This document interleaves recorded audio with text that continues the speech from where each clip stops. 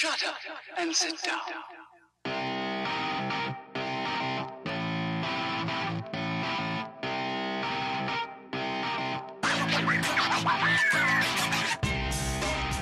Hello and welcome to Nerddom's Levels of Ridiculousness podcast. I'm your host, Ozpin, and I'm joined by my co-host and buddy, DK. Hello, people.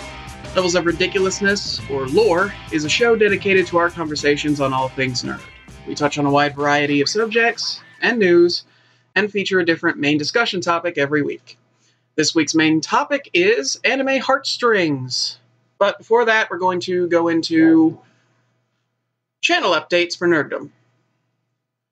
Okay, you go first. You have been the most productive with the new things you've been doing. Not really.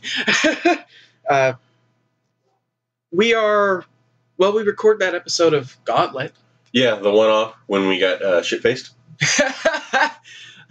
Okay, so we recorded a short Let's Play of us playing Gauntlet for PS4. I don't know the actual, what's the name of the game? It's just Gauntlet. It's just Gauntlet, okay.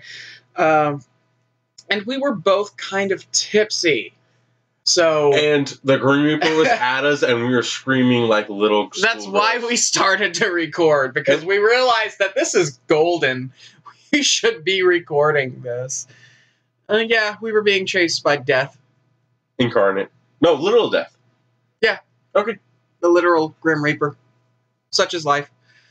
But yeah, beyond that, we did a short episode of Gauntlet, and we started my Let's Play of Dishonored. Yep. I am no longer the controller in the hand of the Let's Plays. We both have one, and he's going to try kill as little as possible, right? I'm gonna try. Yeah, it doesn't hard. Look like it went that way. you get magic abilities later to where you can evade and do stuff like that. Yeah. But yeah. Invest in sleep bolts. Yes. Sleep bolts are your friend. But yeah, we have a short episode of Gauntlet that we're probably going to put up Friday. It's 45 minutes. It's coming out this Friday. Shorter than most Let's Plays. Yeah. We're going to put that up Friday, and then next week we will probably be putting up the first episode of my Let's Play of Dishonored. And we'll be starting to do that. Yeah, we'll have that be a regular thing that comes out alongside Metal Gear Solid: The Phantom Pain, which is getting interesting. Yeah. You've been doing side missions off screen, so there is progress being made, but we're trying to do you're trying to do the story missions. Yeah, story missions or key side stories. There's side stories that are absolutely necessary to be filmed because they're parts of the story. Yeah. Well, heck, I've seen some of them that are just so interesting that they should be on screen. Like, I've seen you infiltrate a facility. Frankly, the last time you were playing just to play, I was like, this should be on camera. Yeah. Because it was really like you I get brutal. You took out like 12 guys. Yeah. In one little there were like 20-something guys. It was a fortress. The location was a fortress. Yes, very much so. And took them all out without killing one, which was I've yet to get unlethal suppressed assault rifles though, so I'm out. You picked up a lot of really useful dudes. Yes, I need to do that more. I'll do that later. But yeah, the first episode, I think we did 2 episodes of Dishonored, didn't we? We have part 1 and part 2 of the first. Yeah, we have the first 2 episodes of Dishonored ready to go up. So the first 2 episodes will be part 1, part 2, and then we'll be doing continuing. Cool. But yeah, do we have any... My updates is that in my job, my full-time job, I'm a security officer, armed security officer. I got moved to Graveyard. So I now have 3 days off so I can record more. So there may be more videos later coming up. I don't know yet, but podcasts will be a regulatory thing now. Yeah. It will be coming out every Wednesday, 10 a.m., between 10 a.m. and 7 p.m. Schedules are aligning. Yes, finally. Plus Graveyard's not so bad. Yeah. I've worked Graveyard, and we were both working Graveyard at the same time one time, and it's like that, it kind of destroyed me. The only jobs I've ever worked long-term were Graveyard shift, and The second one wasn't as bad because there were more people around, but the first one was like, I need to be able to talk to somebody at some point, you know? Well, I've now like worked... there's the psychological aspect of being in a house and being up all night and not having the free will to go talk to somebody that you want to talk to, even because everybody's sleeping. Yeah. Everyone's asleep. And, you know... I've been working security for, 3 years consistent now? I have not been without a job for a while. I don't know exactly when you started. But... And about half of that's graveyard, and I prefer graveyard. Mm-hmm. Usually you get the day off, so you can go talk to people. Yeah. All right, so I think that's the end of my updates. My point was more not being able to talk to your family because they're sleeping when you're usually awake. Yeah. It's like that can get to you. Well, I work 2 12s and 2 8s now, so I have 3 days where I can talk to my family. Yeah. I'm just speaking from my experience. I understand. But yeah, do we have any other channel updates? Not really, no. All right, then let's go ahead and move into what we've been up to. And I have a very long list. So, Go. Just start it out? Yeah, the only thing I've been doing updated-wise is I rewatched In Another World with a Smartphone and realized that it sucks in comparison to the manga. Do you have something else to recommend to me then? Because we realized after last episode's main topic, we recognized that I had recommended a 26-episode anime to DK, and he'd recommended a 12-episode anime to me. I will have to get back to you on a recommendation for an anime. I'm totally, first of all, I would love it to be dubbed. I will try to find a dubbed. But that being said, I have already watched a significant number of dubbed anime because my car's been giving me trouble and I've been grounded. So I haven't had much to do other than watch Hulu and Netflix and YouTube. Grounded as in you can't go anywhere, not that you've been punished. Yeah, you're 25, about to be 26. No, my dad grounded me for breaking the car. Then why the hell were you over here? Because screw the rules. I don't have any money. Fight for your right to party? Meh.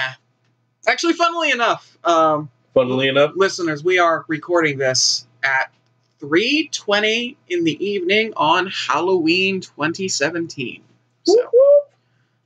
Spooky. Spooky skeleton. Unfortunately, I don't believe any of our...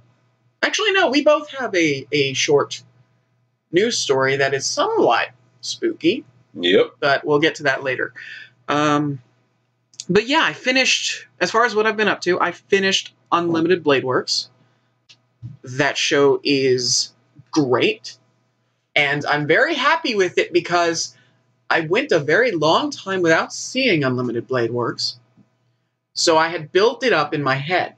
You know, I built up the idea that this was a good show. And it lived up to that expectation. It totally does. Which is hard. It doesn't always happen. I think one of the reasons why I liked Avengers as much as I did is because I did not let the hype go to my head. Yeah. And the movie was still great. You know? I didn't build up my expectations to expect the best movie ever, but when it came out and it was such a good movie, and I had kept my expectations low, it kind of plateaued into one of my favorite things of all time. I don't know why, but for some reason, the anime Erased came to mind. Erased? Erased. You will love it. It's considered a horror. I'm down. I watched it. It's about a serial killer.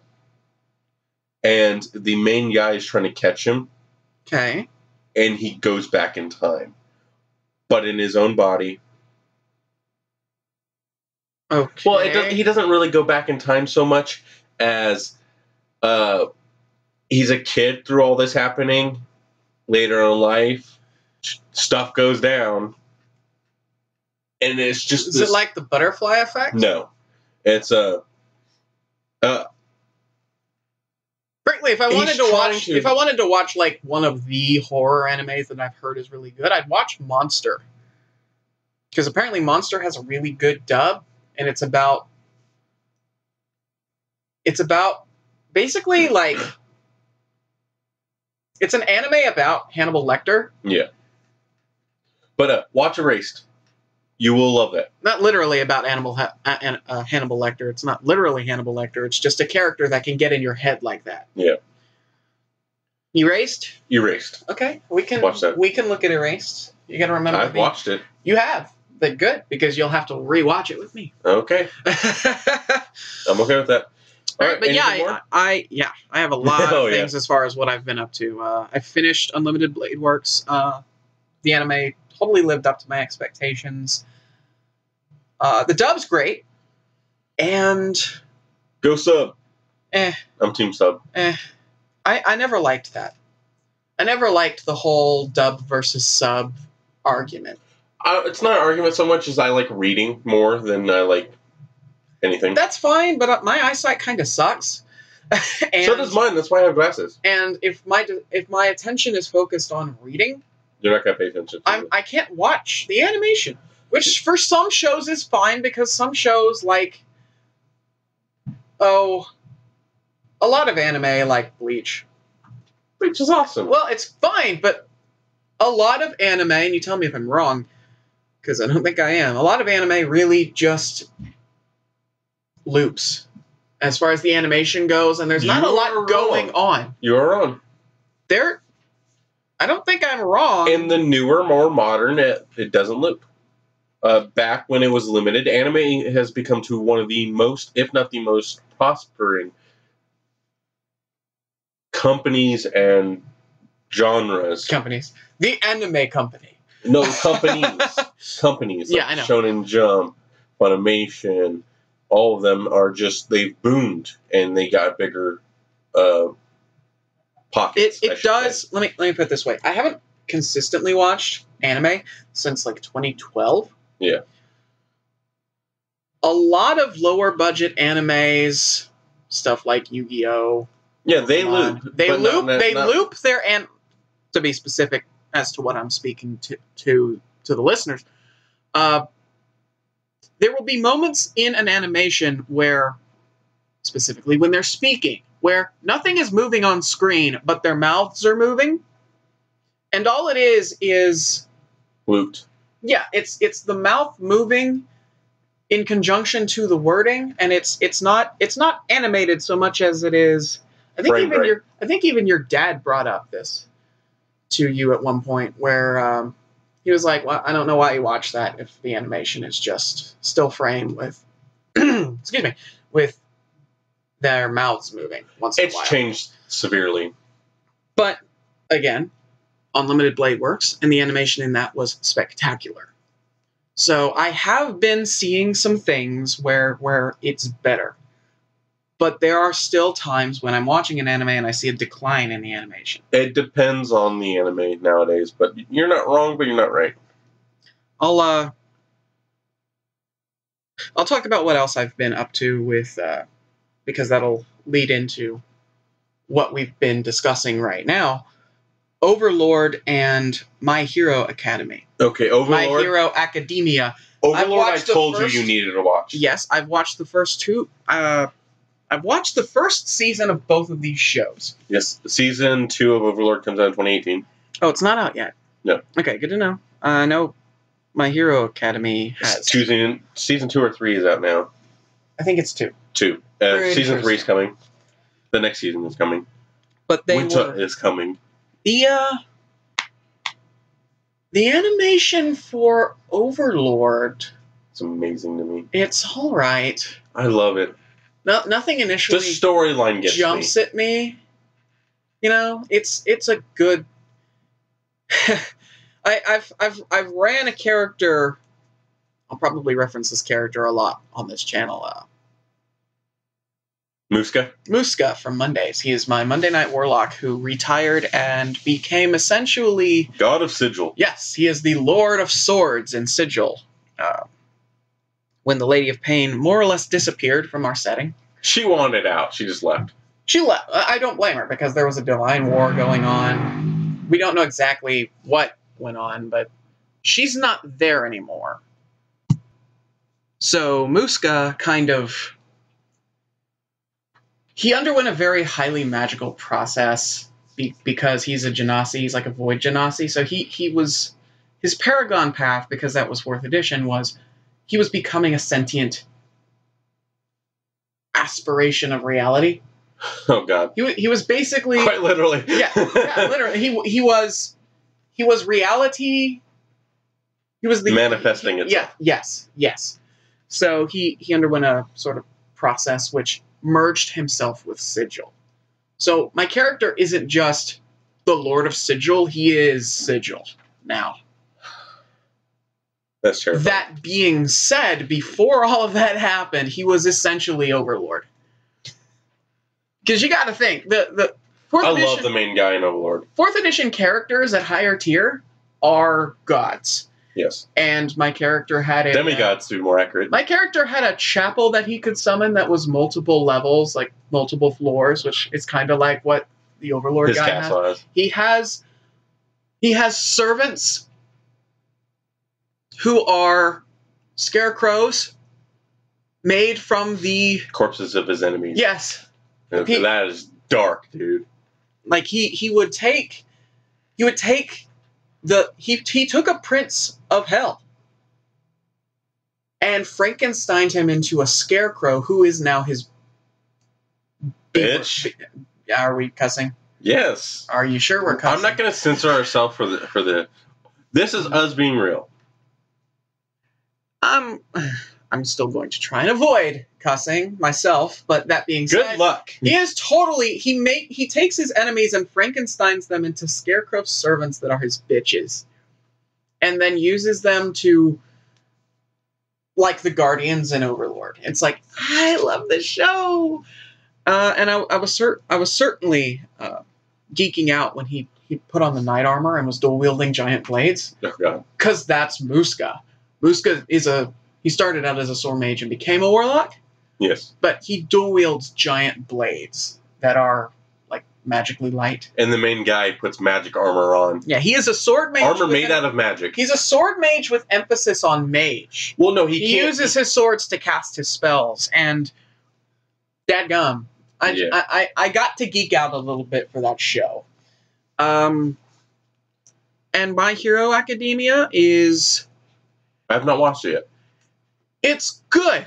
It's very stylized. I think you would like the main hero, All Might. Yeah, I've seen parts of him, but didn't you read it? Didn't you read the manga? A little bit, about 10 chapters. I don't know what that equates to with the. Not much. I couldn't get into it. That's fair enough. I like it. I like it a lot. Maybe I like the anime, but I just could not get into it. I've watched a little bit here and there, but nothing concrete. I know J. Michael Tatum is in it, but I haven't actually had the opportunity to pay attention to who he's voicing. And I don't know who the voice of All Might is, but he does a great job. And I'm gonna feel really, really friggin' stupid if J. Michael Tatum is voicing All Might, because J. Michael Tatum is my boy. And I will feel really bad if I don't actually recognize that voice with it being All Might. That's like the equivalent of you and Johnny Young Bosch. Yeah. DK actually has an autographed picture of Ichigo for Johnny Young Bosch. I shook his hand and got a picture. Yeah. I'm jealous, because that's also one of my boys. It's like, so you got to meet Ichigo, Lelouch, and Vash the Stampede. I told Get the hell... Go away! I told him that Ichigo was my favorite character he ever voiced, and he did the character voice and did a line. Like, yeah. Rukia, why are you drawing so bad? It made my fucking year. Mm-hmm. When I was a kid, I went to BotCon and I met the voice actor who plays Starscream in the Unicron trilogy of Transformers. And he did, like, I asked him, can you do the voice? And he does this whole spiel. He's like, of course I can do the voice for you, John. It's like, he does this whole thing, and it's like, I did not, I'm very proud of myself. I did not geek out until I walked away. But I geeked out when I walked away. You're like, oh my God! And you know, he signed a poster for me and everything, and it got destroyed a few years later. That's depressing. And then I went to another BotCon, and someone had the exact same poster autographed by the exact same guy. Did you get it? Yes! It made my, it's... Karma was on your side. Conventions are great. I miss being on the convention scene. We'll go to A-Con next year. I'd love to go to A-Con. It would be great to go to A-Con. We'll go to A-Con next year. Me and you'll go. They don't even have BotCons anymore. Yeah. BotCon stopped. They're doing this HasCon thing, which is all of the Hasbro properties in a convention. So, like, Transformers, My Little Pony, G.I. Joe. Oh, God. All of that in one place, which is fine, but I miss having a convention just for Transformers. Yeah. But yeah, My Hero Academia, it's great. It's very stylized. The voice acting has been very good. I finished the first season of both My Hero Academia and Overlord. I guess that's all I have to say about those. Alrighty. They're all right. Are you current with Orville? Up to the 7th episode. I have not watched the 7th. You haven't? All right. I watched the 7th, so I'm current with Orville. I've been busy working still. My schedule just changed. I'm not gonna lie. Episode 7. I think it's called Absolute Authority. Yeah. Or something like that. I think it's Absolute Authority or Absolute Democracy or something like that. The episode's a little hard to take. Okay. It's certainly not as bad as some more difficult to swallow Star Trek episodes. But that being said, I'm watching Orville and I'm not even getting anywhere near Discovery. Okay. Because Discovery... It's atrocious. I will give Discovery a chance if I literally don't have to pay anything to watch it. Yeah. Which someone has offered to facilitate my watching of Discovery. Not DK. That's not DK. I won't. I don't like Star Trek very much. You're more the Star Wars guy. I'm not against it. I loved the movies. I've seen Voyager to a degree. Voyager's not the best. Doesn't matter. It's the only one I've seen. Voyager was me and my dad's show as a kid, but you should watch TNG. I've seen the first 4 original Star Trek movies. Captain, there be whales! And all that. Which, Captain, after that, I signed off. After that, I signed off. To be fair, I'm done. To be fair, oh hell, was that Undiscovered Country with the whales? No, Undiscovered Country is where... I think that's where Kirk fought the rock monster. Sorry about that. We actually had some technical difficulties. Had to pause the recording, and then DK almost died eating a Kit Kat. So shut up. I chew too ferociously. Happy Halloween, people! You gotta get that candy. Get in me. Get in my belly. But right, I believe I was discussing Orville. Orville's great, better than Discovery. Orville really gets back to the heart of Star Trek. Cool. It's a great show, and I think the last thing I have more that I could talk about, but I'm going to save it for next recording. Yep. The last thing I'm going to talk about is Stranger Things. Which, Season 2 just came out? Season 2 just came out. I have not watched Season 2 yet. I watched Season 1. I binged it over the course of like 3 sittings. Unlike your mom, who I'm pretty sure, when Season 2 came out, watched all of it in one sitting. Yes. Texted me when she was done, and was like, okay, I'm going to bed. I hope. She's like, I hope. I'm like, oh. She does have insomnia. So. Let me put it this way. She texted me Friday night. Okay. And then texted me again Saturday morning telling me that she was done. And I'm like, holy crap, I slept. I slept and like you were still going the whole time I was sleeping. Good job. But she's a binger. And I love it. You know, Stranger Things is freaking great.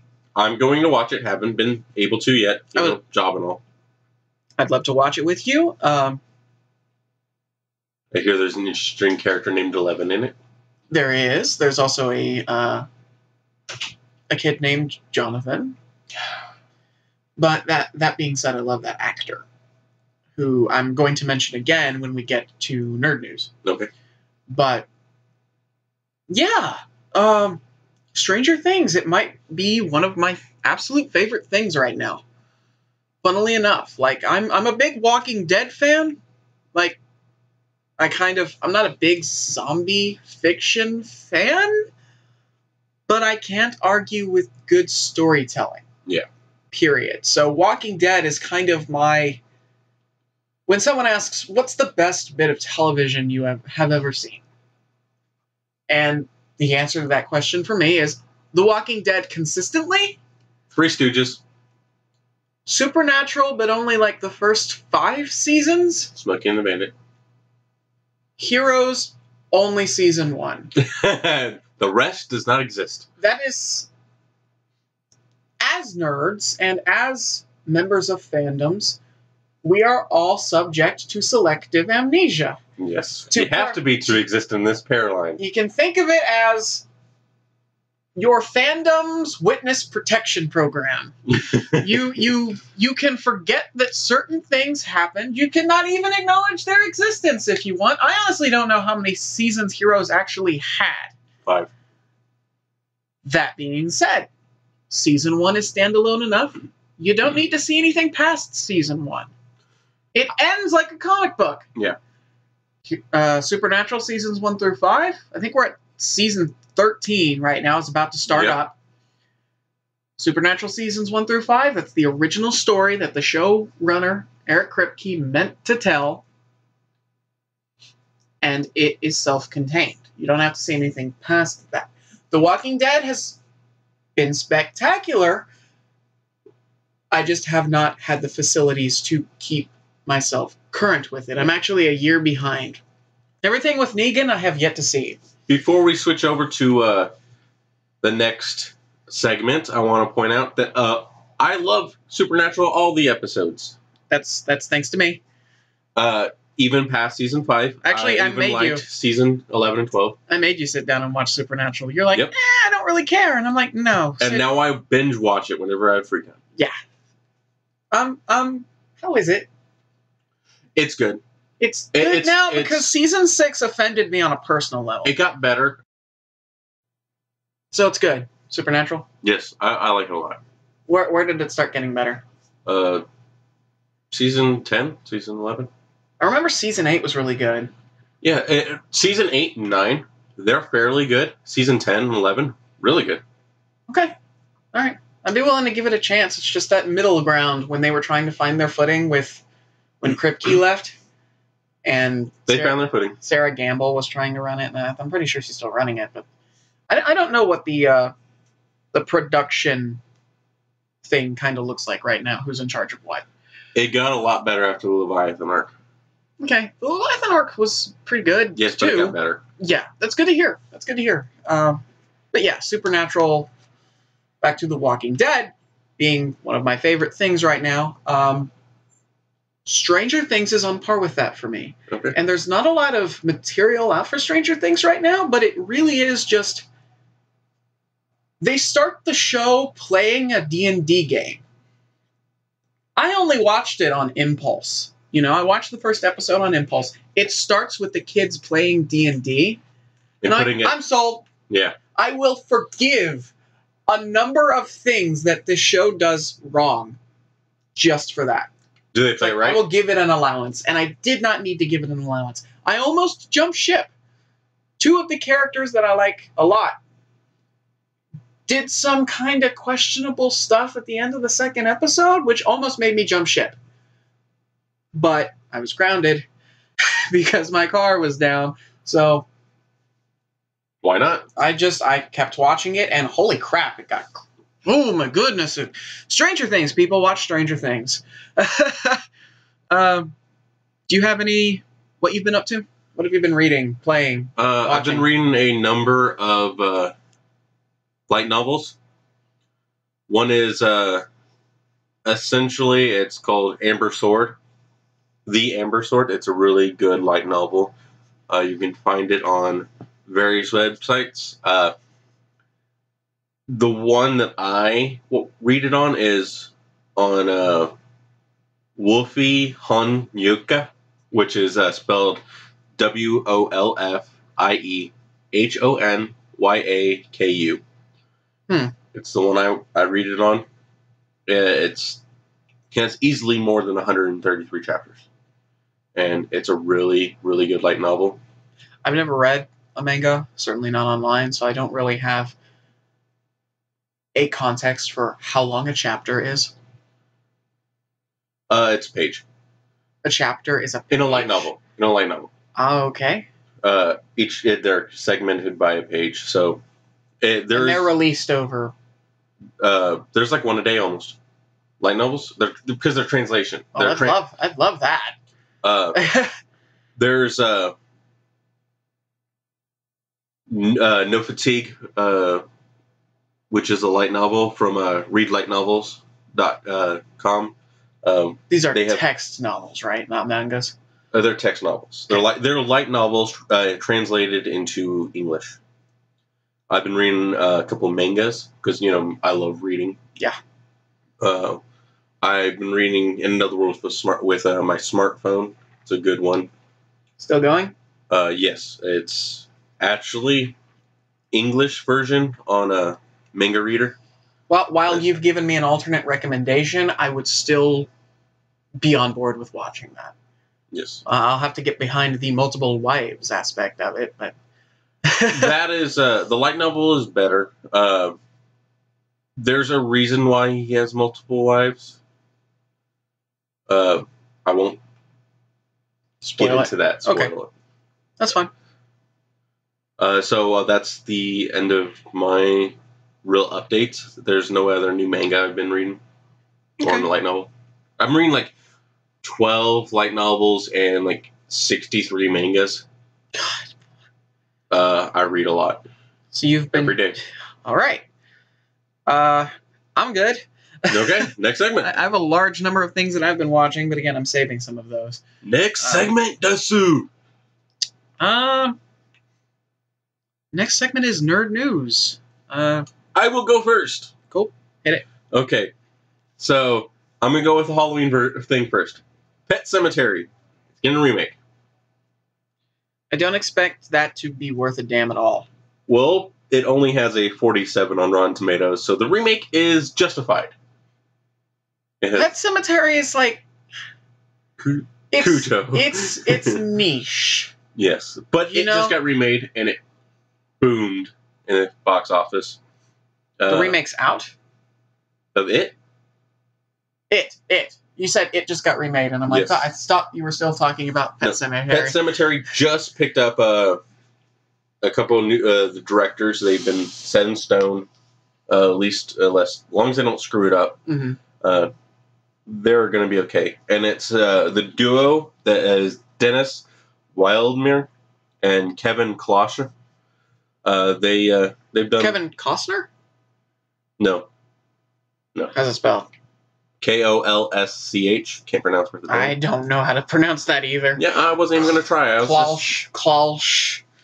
I was just going to go skim over that. They've done some really good movies, but moving on. Your turn for the story. Well, I guess I'll do my kind of creepy story because it is Halloween, and it's not as though it's not exactly a Halloween-related thing or a horror-related thing. It's just... So the New Mutants trailer dropped. Oh, God. And the trailer makes the... I'm not sure, is New Mutants a movie or a show? Show. It makes it look like a horror film. Yes. And... I think it's a show. We both have a buddy who is a big X-Men fan, and I intend to ask him exactly what the heck is up with the New Mutants trailer. Because if New Mutants is a horror comic book, then, like, that makes sense. It's very horror. I did not know that. It's horrible. It's horrifying. I didn't know that because... shit gets dark. Who would have heard that an X-Men comic book is a horror comic book? I never would have called that. Especially a comic series called New Mutants. Yeah. You'd think they'd call it something else to draw in a horror audience. But that being said, you can edit a trailer for a movie to make the movie look like whatever the hell you want. One of my favorite examples is the Mrs. Doubtfire horror trailer. Oh my god. Which is like, yeah, you can make anything you want look like whatever you want. And I'm like, are they doing that just because it's October and Halloween's a thing, or I don't know what to make of it. I have no idea what to make of the New Mutants trailer, but that being said, the New Mutants trailer dropped, everyone. Go watch that and be just as mind-blown as I was. Okay, so speaking of trailers, The Last of Us 2 trailer dropped. The final trailer, right? I don't know if it's the final one, but it dropped, and it is intense. You see Ellie muscled up, and she's older, tied up. It's just this mash of horror that first off, Last of Us, the game, if you have not played it, play it. It's one of my all-time favorite games. I have a giant poster on my wall that Ozpin bought me. Yeah. And I loved The Last of Us. I love Joel. I do too. I'm a big fan of that type of story. It's why I like Logan so much. They're very similar. I resonate with Joel so much. There's also the what's that Western? It's 320 to Yuma. Oh God, yeah. Which was really freaking good when I saw that too. It's like those. I love those movies where it's a protector looking over a kid. Actually, that kind of applies to Terminator 2, which is my favorite movie as well. But if you have not seen The Last of Us trailer, go watch it. I'm not going to spoil any of it because holy crap, you need to. Okay, cool. So that's I just wanted to bring that to everybody's attention. What else have I got? Well, I'll talk about the Justice League trailer. Okay. I think we're pretty much...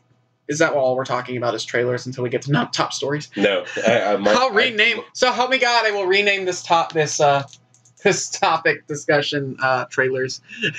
Or something like that. Don't. I have actual story. But yeah, the Justice League trailer. The one where... I don't know what to think about Justice League, honestly.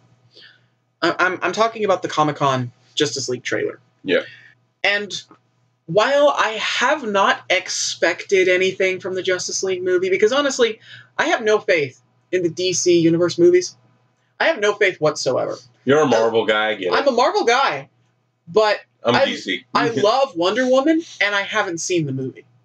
The movie's on DVD and Blu-ray at this point, by the way. That being said, I love Wonder Woman. I still haven't seen it. That's how little faith I have in the DC movies. I love the Man of Steel. Man of Steel was great, and then they just started trying to throw everything they could. Like they're throwing things at the wall without any consideration as to where they land or if they even stick. Yeah. You know, they're trying to catch up to Marvel, and they shouldn't be. No, they shouldn't. That is exactly what they're doing, which is one of the reasons, like the comic books, they did the same thing. DC had the reboot. Marvel had a reboot. And did it right. No, they didn't.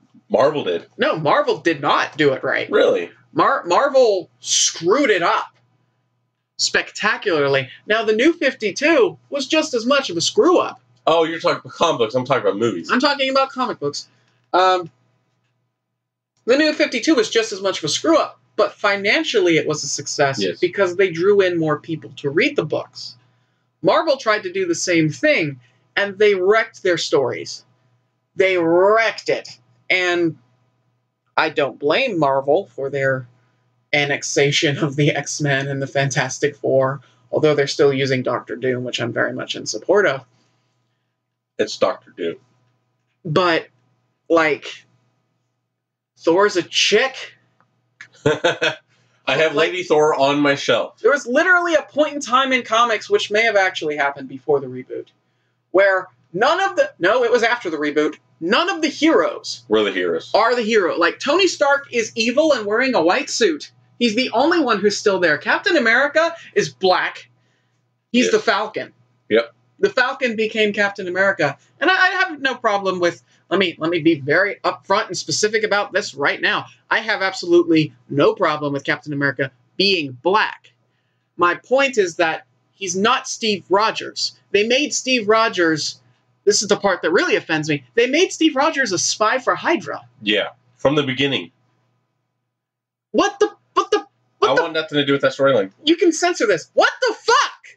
What? Why would you do that?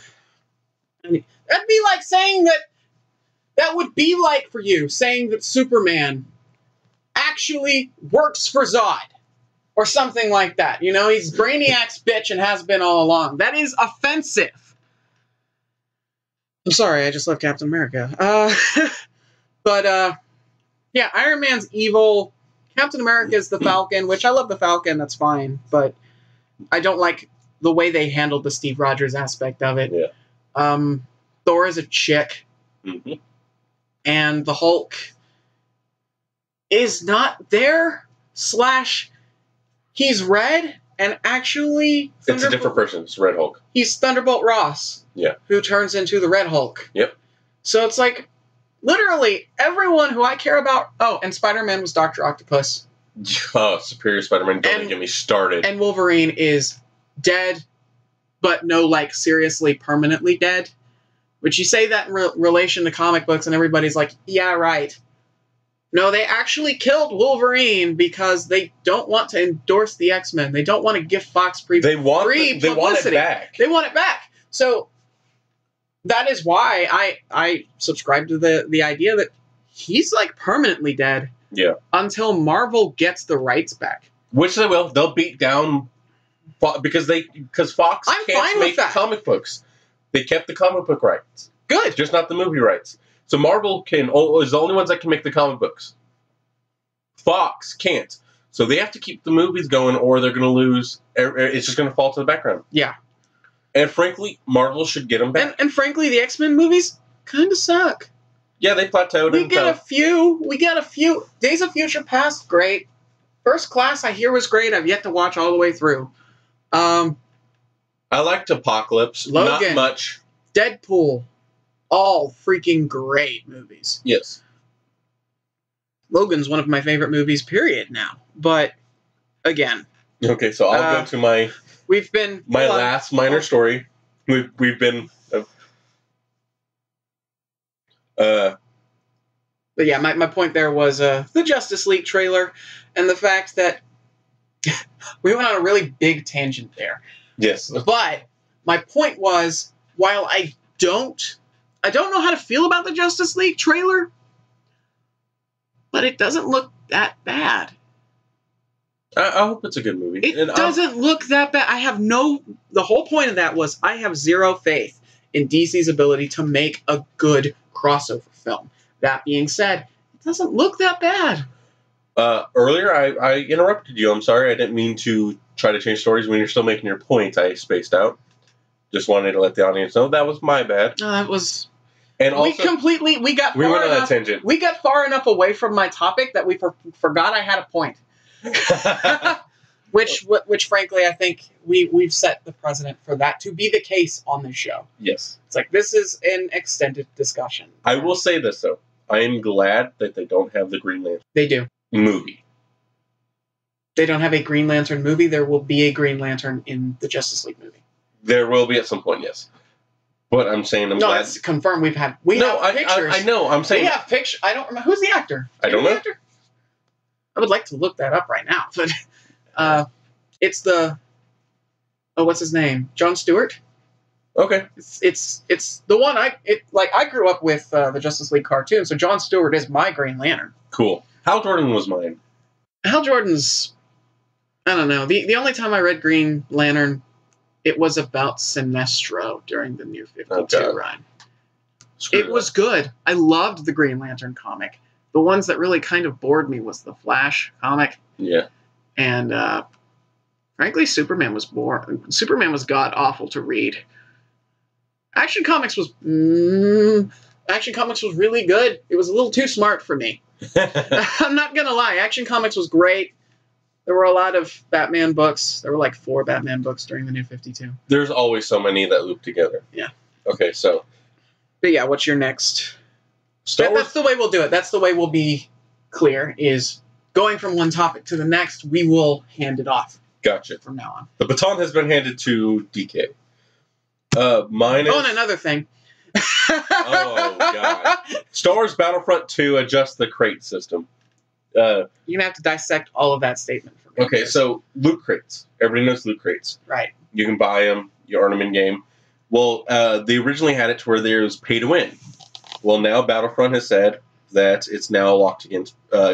all the pay-to-win is canceled, and all the major star cards that are abilities and stuff like that are now locked behind character progression instead of buying pay-to-win. Okay. So essentially, they're less douchey now.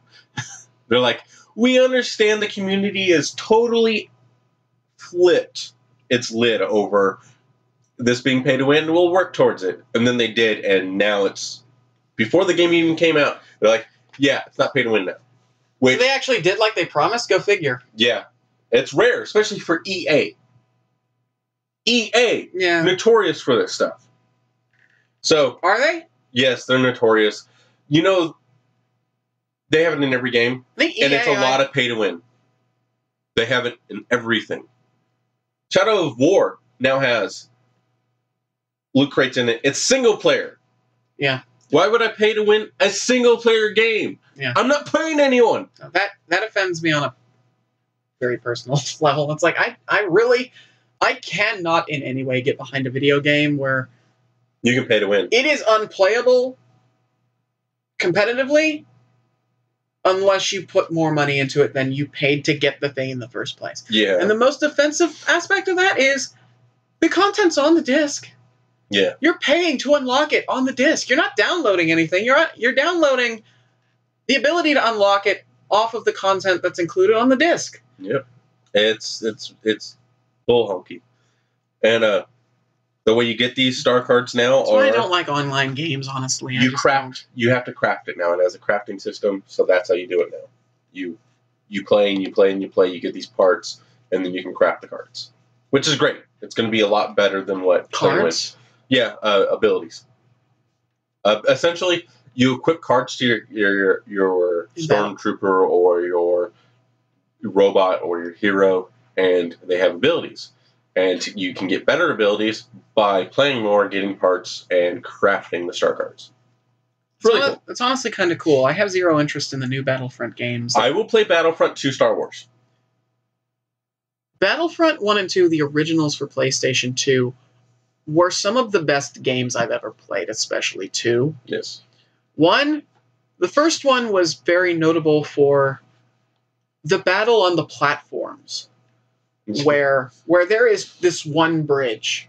Anyone who's played Battlefront 1, the original for PlayStation 2, who played on the platforms map knows that there is this single bridge on the platforms map where it's just a firefight the whole time.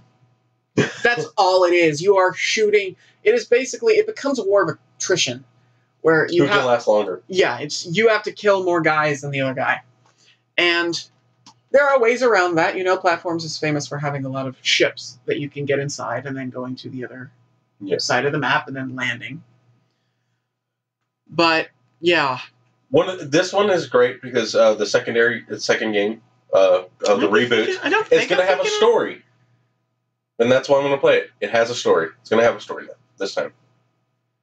Battlefront 1 did not. For the PlayStation 4 bothered me.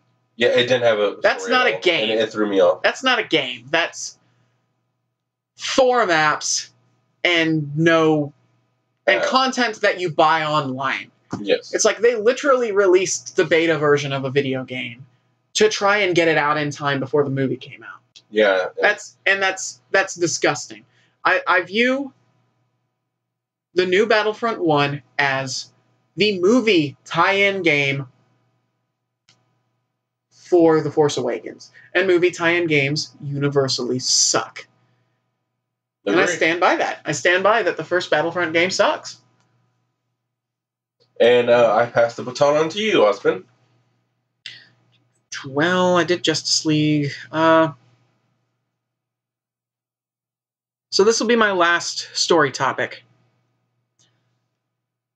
So there's a Netflix movie coming out starring Will Smith and an orc. Yes. It's called Bright, Bright, and it's basically a buddy cop movie that takes place in a world where D&D races exist and cohabitate, and magic exists. And it's not straight up takes place in our world, but fairies are a thing. Elves, I think those are supposed to be elves, are a thing. He doesn't look like an elf. The guy that they have with the pointy ears that I see in the trailer, it's like, he doesn't look like an elf. I think the one with the magic wand is an elf. She looks like an elf. She is, yeah. The other guy looks like a fairy. He could be a different type fairy or something. He could be a different type of elf. There is difference. He's too square of a jaw to be an elf. Yeah. But, she's cute, by the way. Very. My type. Yeah, mine too. But, yeah, it's Will Smith as a police officer in a world where D&D races exist. He's paired up with an orc partner, and apparently the movie is going to be about them apprehending an individual, a white-haired elf girl who has a magic wand that can grant wishes. That is a magical nuke. Yeah, it is the equivalent of... It can grant any wish. So it's like, that's the magical equivalent. Really, speaking as a D&D fan, the wish spell, depending on your DM's opinion on the wish spell, is a WMD. Mm-hmm. It is the... Weapon of mass destruction to all be weapons of mass destruction. Yes, it is the most powerful thing you can give to your players, and one of the reasons why you should never give wishes to your players. But yeah, it looks like the premise of this is Will Smith and his orc buddy getting this supposedly elf girl with this magic wand that can grant wishes to a safe location. Yep. They're getting her out of the city. They're trying to save her. Or at least put her in witness protection so that people don't kill her to get the wand. Yes, because everybody wants it. But, I like Will Smith. Oh, yeah, I love him in everything. I love Will Smith. I haven't seen him in anything in a while. Besides Suicide Squad, I know he's been up to stuff. It's just nothing that really interests me. He was one of the only things I loved about Suicide Squad. I did not like Suicide Squad very much. Suicide Squad. I do. They cut too much Joker out. And that's where me and you differ. I'm very happy. Seductive I like the seductive Joker, but I like the take of the Joker who actually cares about Harley. Whereas what they cut out of the film, the thing you're talking about, is the parts that make him be the same Joker that we've seen a million times. Yes, and I love that Joker. I love that Joker too, but I like the idea that the Joker deconstructs and then reconstructs himself. Which is one of the reasons why when they were like, oh, in the New 52 there has actually been 3 Jokers. Mm-hmm. I'm like, shut the fuck up! Shut up! It's like he's a complete psychopath. He can rebuild himself however he wants. That's how it works. And that's also how he keeps ahead of Batman. Because he's nuts. He can break down his entire personality and rebuild it. But yeah, I kind of like... There's a story in the New 52 where Joker took over Arkham. And he had, like, a tapestry made of bodies. Wow. It was sewn together people that were still alive with a depiction of he and Batman's history on them. What the hell? He had a horse run by Batman and it was on fire, like a flame, like a nightmare. Wow. Get it? I'm starting to think that was the point of that moment. There was people dressed like the Joker and Batman who were dancing in the cells, but there was water on the floor of the cells that was if they stopped dancing, it would electrocute them to death. What the hell, man? And then at the end of the story, Joker... Honestly, you think he captures Alfred and brainwashes him, but you think... Because Joker's going to feed he captures the whole Bat family, and he's going to feed them something. Oh. You think he's going to feed them Alfred. Okay. It's their faces. It's their faces. This is a very famous story, so I don't feel like I'm spoiling too much.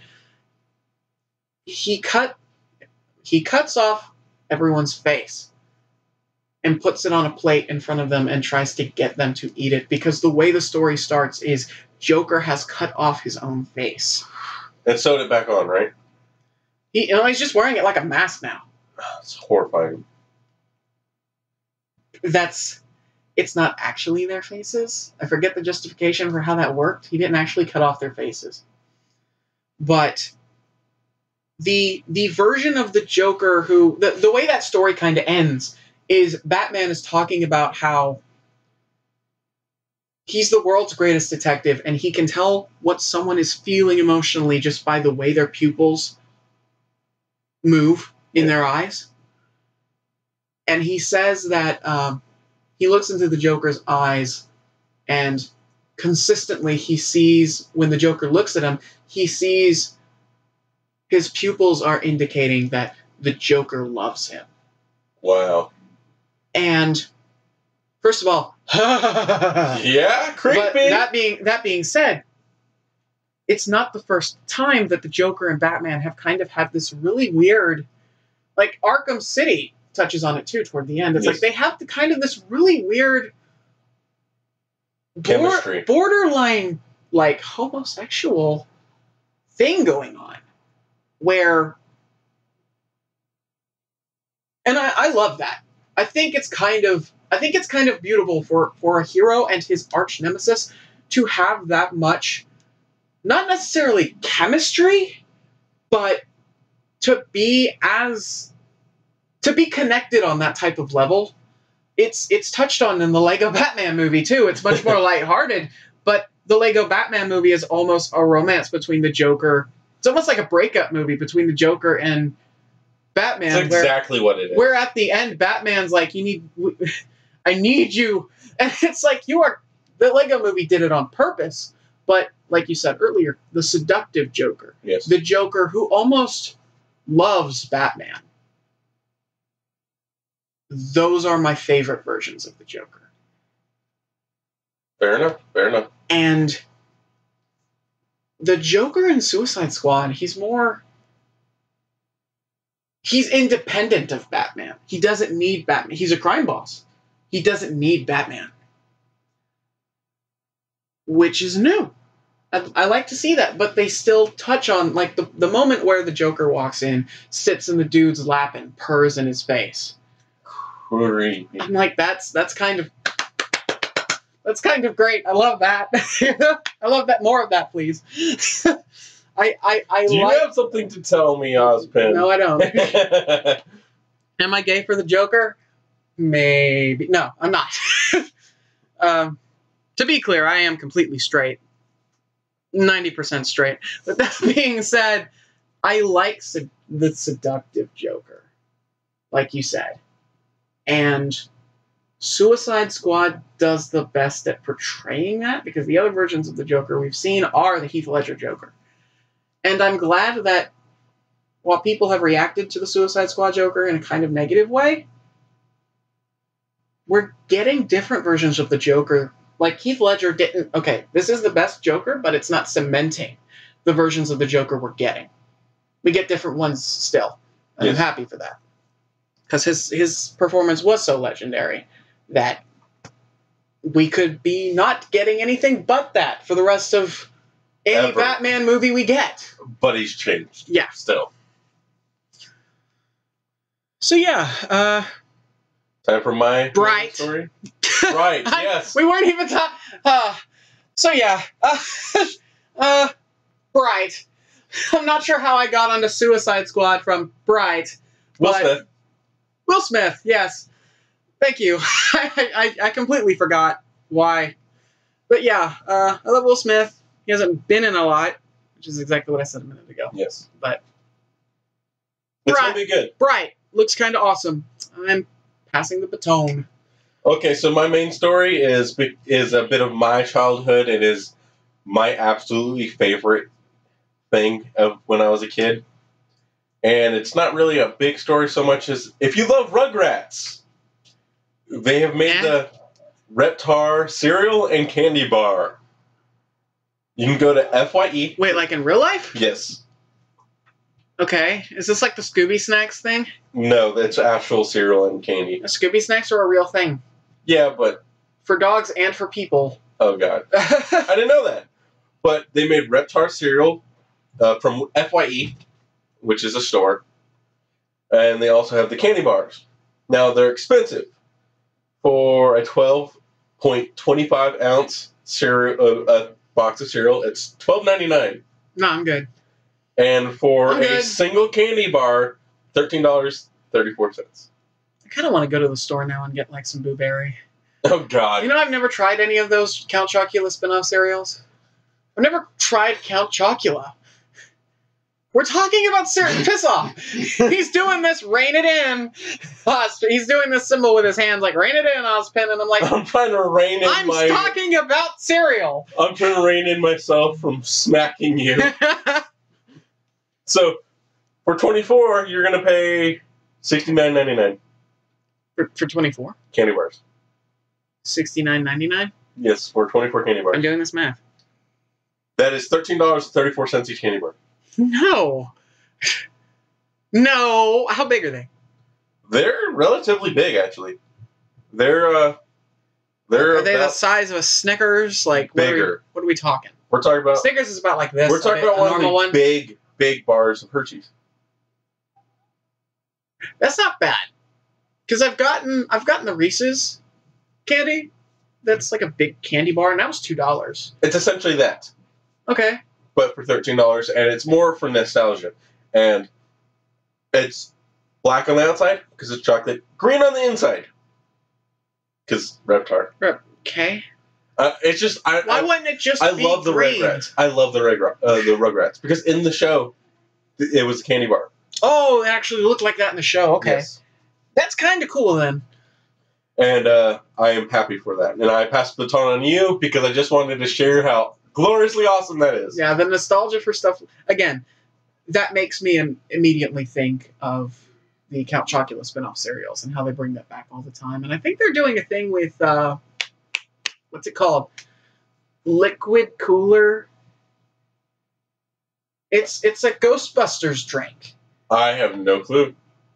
Like Slimer is the mascot for it, but they bring it back every once in a while. I think it was Liquid Cooler or something like that. But that's cool, you know, nostalgia. Go to FYE if you like the Rugrats and get yourself a candy bar. It's going to cost you $13.34, but hey. That's really kind of too much money for candy. It's a one-off. I'm saying that on Halloween night, that's too much money for candy. You know, big bag of candy I can get for that? You can get a big bag of like Reese's and Snickers for $10. Exactly. That's this big. In the podcast, he holds up a measurement in his hands, the size of a bag of cereal. The big bag. It's like it has certainly more in it than a thing of cereal. Yes. Okay, so baton's passed to you. Okay. My top story is RWBY Volume 5 getting started. Oh God. We've had 2 episodes released. I actually cannot watch this series because the art gives me anxiety.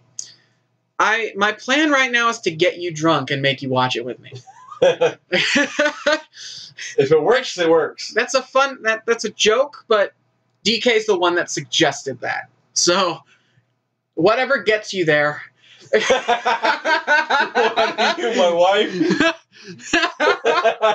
Anyway, RWBY Volume 5 is dropped. To be clear, I am straight.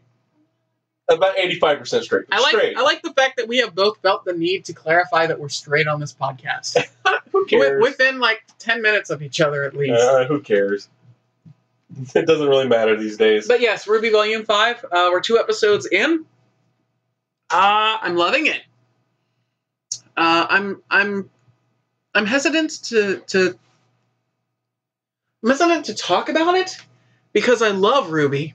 And you don't want to spoil it, especially since you're trying to get me to watch it. Yeah, I want you to watch it, and I don't want to spoil it for the listeners because if you haven't watched RWBY, listeners, on Rooster Teeth, right? It's on YouTube. All of it is on YouTube. The channel is Rooster Teeth, right? Yes, Rooster Teeth produces it. Funnily enough, they are located here in Texas. If you have not watched RWBY, RWBY, go to YouTube, find Volume 1, watch it, bear with the animation because it's certainly not great starting out. It gets better, and the new art's what bugs me. Season volumes 1 through 3, the art consistently improves. Between seasons 3 and 4, volumes 3 and 4, the art takes this gigantic leap. And between volumes 4 and 5 is the one that's airing right now, it looks comparable to the Clone Wars CG series. Okay. The animation is impeccable. I'm so proud of Rooster Teeth for getting it to where it was. Yes, they have made phenomenal progress. But that being said, I have had DK watch RWBY Chibi, and I love it. He loves RWBY Chibi, so we had the discussion of I honestly think RWBY Chibi's animation is better. Yes, it is. I can handle it. Than the normal RWBY animation. And I've had people jump down my throat about that. It's like, that, really? Because RWBY looks so good? And I'm like, you're saying that because you want to think RWBY's animation is great. It's not. There are better CG shows. But Volume 4 and 5 look phenomenal. They do look really good. I just, for some reason, can't handle that type of art. Yes, it's kind of jerky. Yes. It's going to be worse when we watch the older stuff in the animation. I've watched the older stuff. It did not bug me anxiety-wise. There are moments that bugged me anxiety-wise. Like, there's a scene in Volume 2 where they're throwing a party and they're wearing dresses and high heels. And the animation with them walking in the high heels does not work. So they're like, the way they move, it's like broken gears. It's like a monster limping towards it. Yeah, a little bit.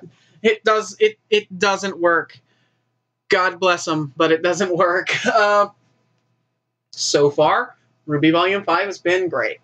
Okay. I'm only 2 episodes in. I will continue. There's only 2 episodes out. Yeah, that's what I mean. Okay. There's only 2 episodes released right now, but I will continue to update everybody as that continues to let you know if RWBY's going to stop being awesome. For a lot of people, that was a few years ago when RWBY stopped being awesome. A lot of people just have a problem with the fact that RWBY sets up all this stuff and doesn't pay it off. Okay. That's how a lot of people feel. But I feel like the setups are all still building to something. Okay. And given how many years the show's been going, they've had the opportunity to consider it. They also went through a rough patch with the creator dying. Yes, they lost Monty Ohm. Monty Ohm actually had years worth of the show already plotted out. Yes. But unlike some creators who, when they die, you lose all of the information. He wrote it down. He wrote it down and other people knew about it. So they continued the show, it's in his honor, and frankly, it looks great. I think he'd be proud. Yeah. RWBY Volume 5. Now we're going to go ahead and move on to some listener questions. Okay. Okay, so first listener question, and again, as sad as it is, these listener questions were written and submitted to us by our friends. Yes. Because the channel has not quite taken off yet, but we still want to have placeholders for this section of the podcast. And I do have candy. Candy! I'm going to eat some. Give me one of those Twix. Kit Kats. They're Kit Kats. Kit Kats. Doesn't even know what a I Kit don't Kat care. is. I eat Reese's Pieces, motherfucker. But yeah. First listener submitted question. It pertains to D&D. What are some of the accessories you carry with you to your D&D games, and what are some of the other accessories that you've used as a dungeon master at the table or when creating your characters? Do you want to start or should I? I mean, I can start by mentioning the obvious one, which is dice. Lots of dice. Too much dice? No more dice than that. You can never have... Too many. I'm going to be honest. Speaking as someone who has not had to buy the 5th edition handbooks, because I can't afford them, when I started playing 4th edition, the only thing that I bought was the first player's handbook for $40, a set of D6s for about $9, and a set of gold and white dice for about $9 as well. So I probably spent about $60 in total to get into 4th edition gameplay. It is the best $60 I've ever spent, because you don't honestly need a lot. There's a lot of online resources now, some of which you have to pay for, some of which you don't. But you don't have to necessarily have the handbook, or at least your own copy of the handbook. Yes. I certainly recommend having a handbook there. For the group. For the group. At least one handbook. And frankly, the player's handbook for 5th edition is about $50, if not more. I don't know the exact price. Everybody can chip in $10. If you're in a group, people. Everybody can pitch in a little bit of money, and then you can buy a handbook for the group. Let the Dungeon Master hold on to it. You know? If the group disbands, the Dungeon Master gets it because he was the one running. He was running the game. Frankly, he should get to keep the book, in my opinion.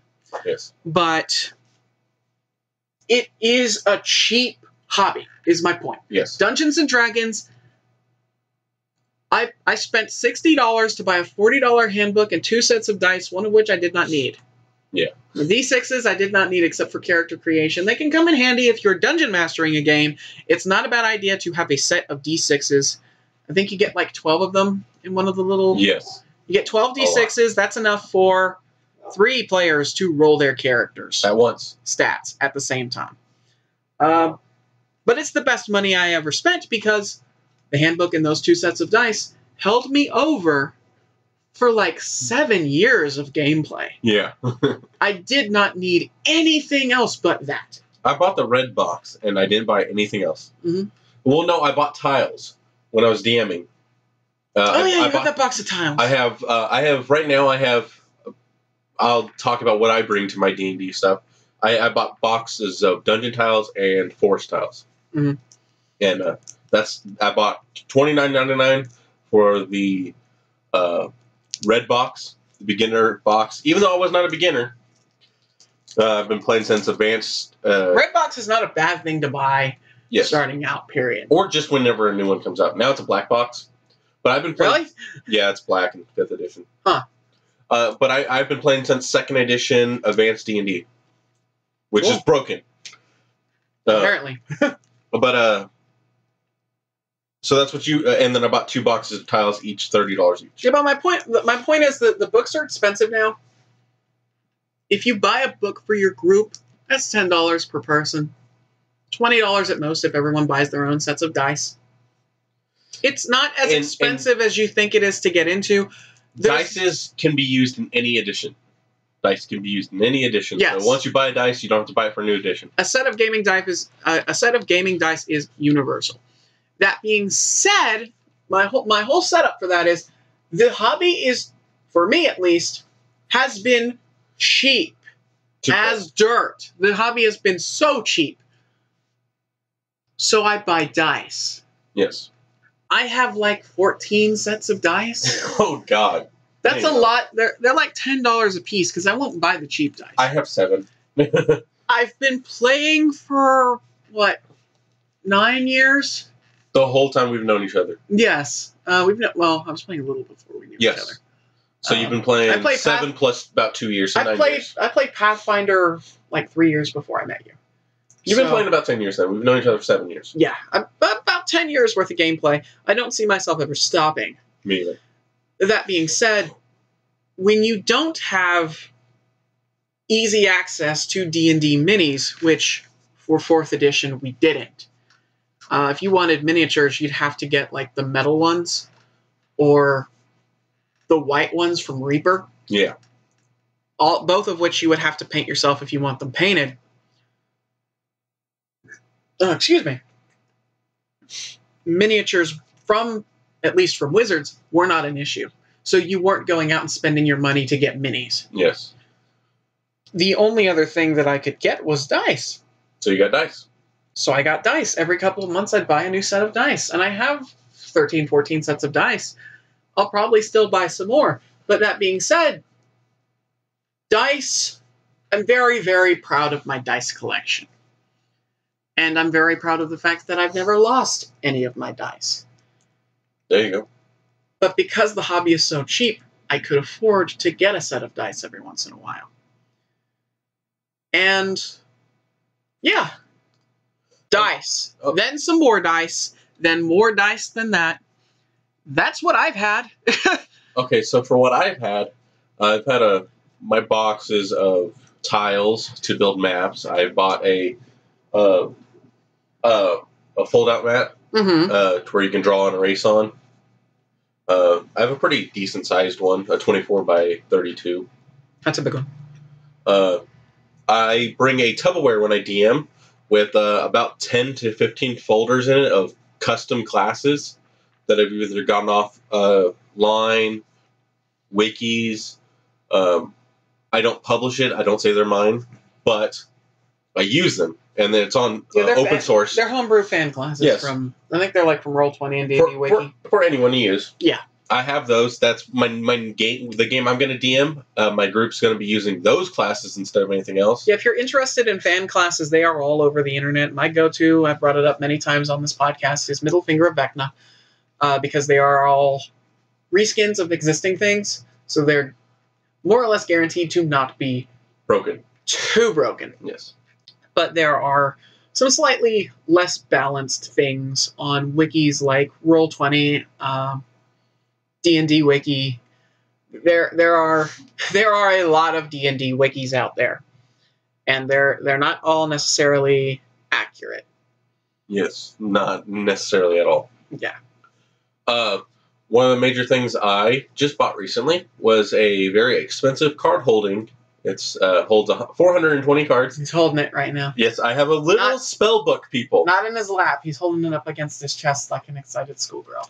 Shut up. I have a literal spell book. It's nice. It's the leather is. It's a very nice binder. I bought Z Folio LX, and then I had bought Wizards of the Coast, Dungeons and Dragons Arcane card set. Yeah, it is. Which has 200 plus spell cards from Sorcerer, Warlock, and Wizard. Yep. And I'm going to expand it with Cleric and Ranger and Druid. I'm going to have a literal spell book that has all the spells, and they have cards that you can create your own spells. Because when you're DMing or you have a DM, you can make spells. That's a thing. You have to be in tandem with your DM. Yes, you have to clear it with your DM. You can't just say, I created this spell, it now works. Yeah. There is nothing like that. You talk to your DMs like, hey, I want to develop this spell, roll some checks, then you have a new spell. Some DMs won't go for it. I, as a DM, will not go for that. And in my game, my whole thing's about creating and adjusting and modification. Yes, yours is very, very open. Collaborative between players. Yes, and because that's the type of game I like. Mm-hmm. Because in mine, there's 5. You can alter a spell 5 times. It gets progressively harder and expensive to do so.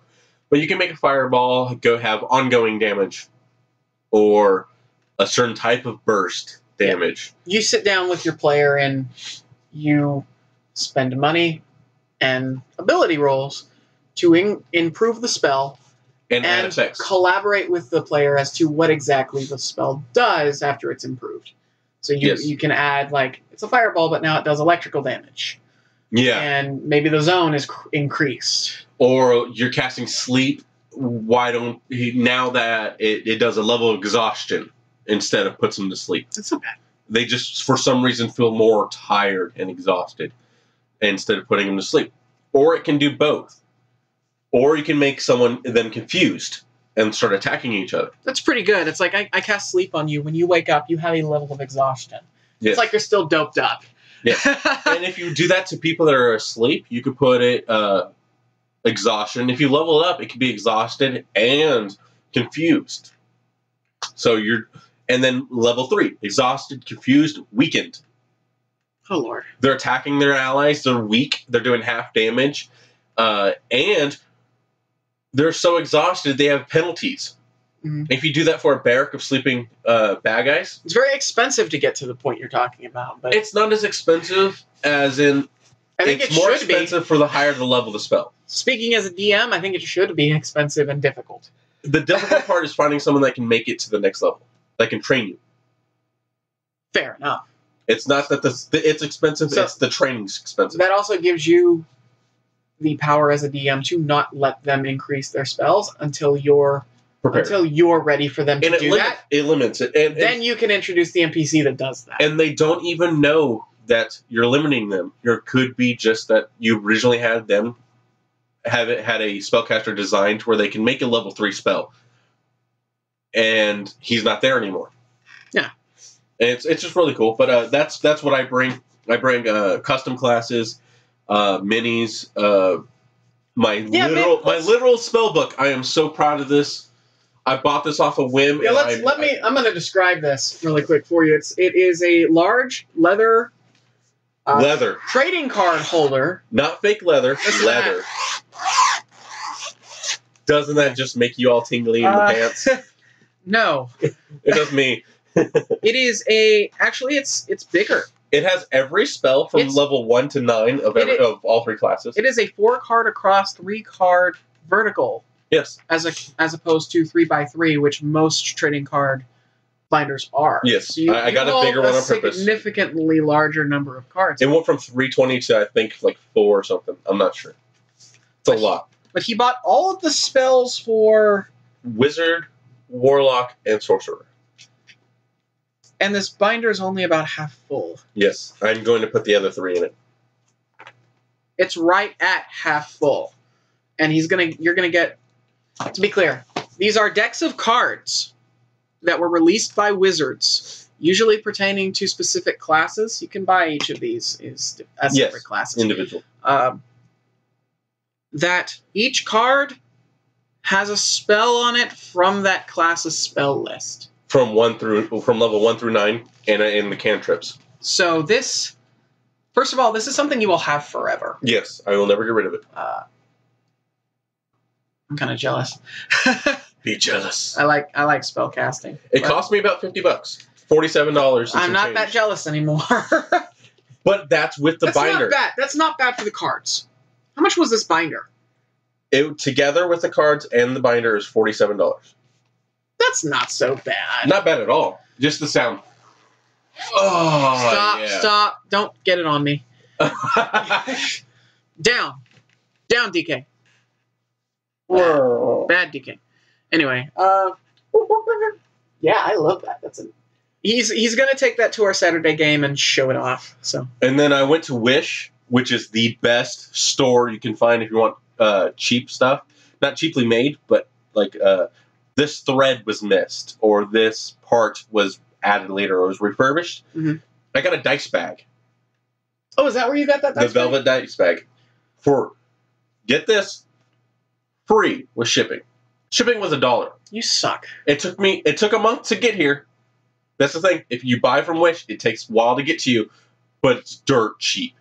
I will buy you a velvet dice bag today. I would like that. That would be really cool. I'd appreciate that, dude. It's free with shipping. It's $1. Don't worry about it. I have $1. Don't worry about it. I don't have any nice dice bags.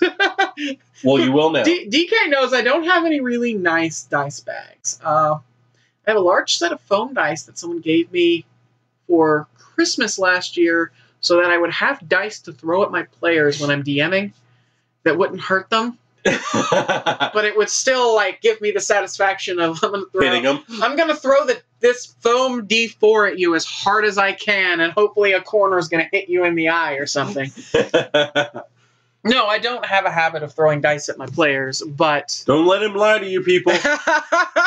He is a dictator. This is a dictatorship. Oh God. But yeah, I always loved that picture of Dungeon Master where it's the way the Dungeon Master pictures himself.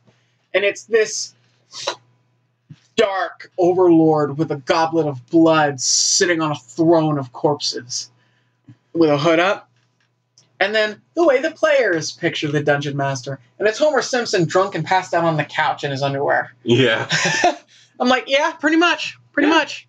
You always think you're bigger and badder than you are until your whole squad just destroys your game. Let's see. We've covered dice. We've covered maps. We've covered maps. Classes. Dry erase markers and a dry erase board to help keep track of initiative order and other notes. Okay, so here's a secret that not a lot of people know. Use hand sanitizer, the stuff that you sanitize your hands with. Yes. The map cleans so instantly. Mm-hmm. It doesn't matter if it's stuck on there, soaked into it. Use that, and it will get it off. I still remember when we figured out that trick, because I was the one in charge of drawing the maps for the Saturday game when we figured that out. And I'm like, we don't have any water, and I don't want to go downstairs. So I just we had a magic eraser, and certainly get some magic erasers. If you're going to draw on your maps, get some magic erasers. And just as a setup for advice, don't erase them when you're done. Don't leave your drawings on your maps, because they will not come off and you will stain your map. I know rubbing alcohol. I think rubbing alcohol will get it completely off. Rubbing alcohol will clean it. If you use hand sanitizer with a magic eraser, it will get anything off. Yeah, that'll do it. We found out that if it's on there for a month, if you use hand sanitizer, the stuff that squirts out in a bottle, Germ-X, y'all. Germ-X with a magic eraser, it will get anything off. Pretty much. And I love when I'm like, we don't have any water. Squirt, squirt. And I just like, this works really well. Yeah, I keep some at my side all the time. I have one. I'm looking at it. I am in my room. I am looking at it. I don't use it other than when I DM. Germ-X, yo. Yeah. I probably should use it when I'm sick. Magic eraser. Germ-X. And Germ-X is just a good thing to have if everybody's handling each other's stuff. You can get off-brand, too. You certainly don't have to have Germ-X, but it has, as we have found, it has multiple uses. You don't need a lot. Especially for cleaning. What are those? Vinyl? Are they made of vinyl, the maps? Yes, I think so. Vinyl maps, they're very good for cleaning that off. Also, you can probably clean them with rubbing alcohol, but I tried it can damage the map. That's what I was going to say. I've never actually tried that. It can damage the mat if you use it too much. Okay. That's good to know, because I did not know that, but I suspected. The lines on that's inked onto the vinyl, it'll come off from the alcohol. It can dissolve it. Okay, good to know. So use it with caution, people. It'll clean it, but it'll clean it too well. That's like a thing you want to do to it once a year, and don't let it soak. Maybe once a year. Yeah, just if it gets stained to a point. If it's to where everything's few black, years even. Yeah, that'll work. Okay, so what is what else do we have? Listener question number 2. Well, we covered DM.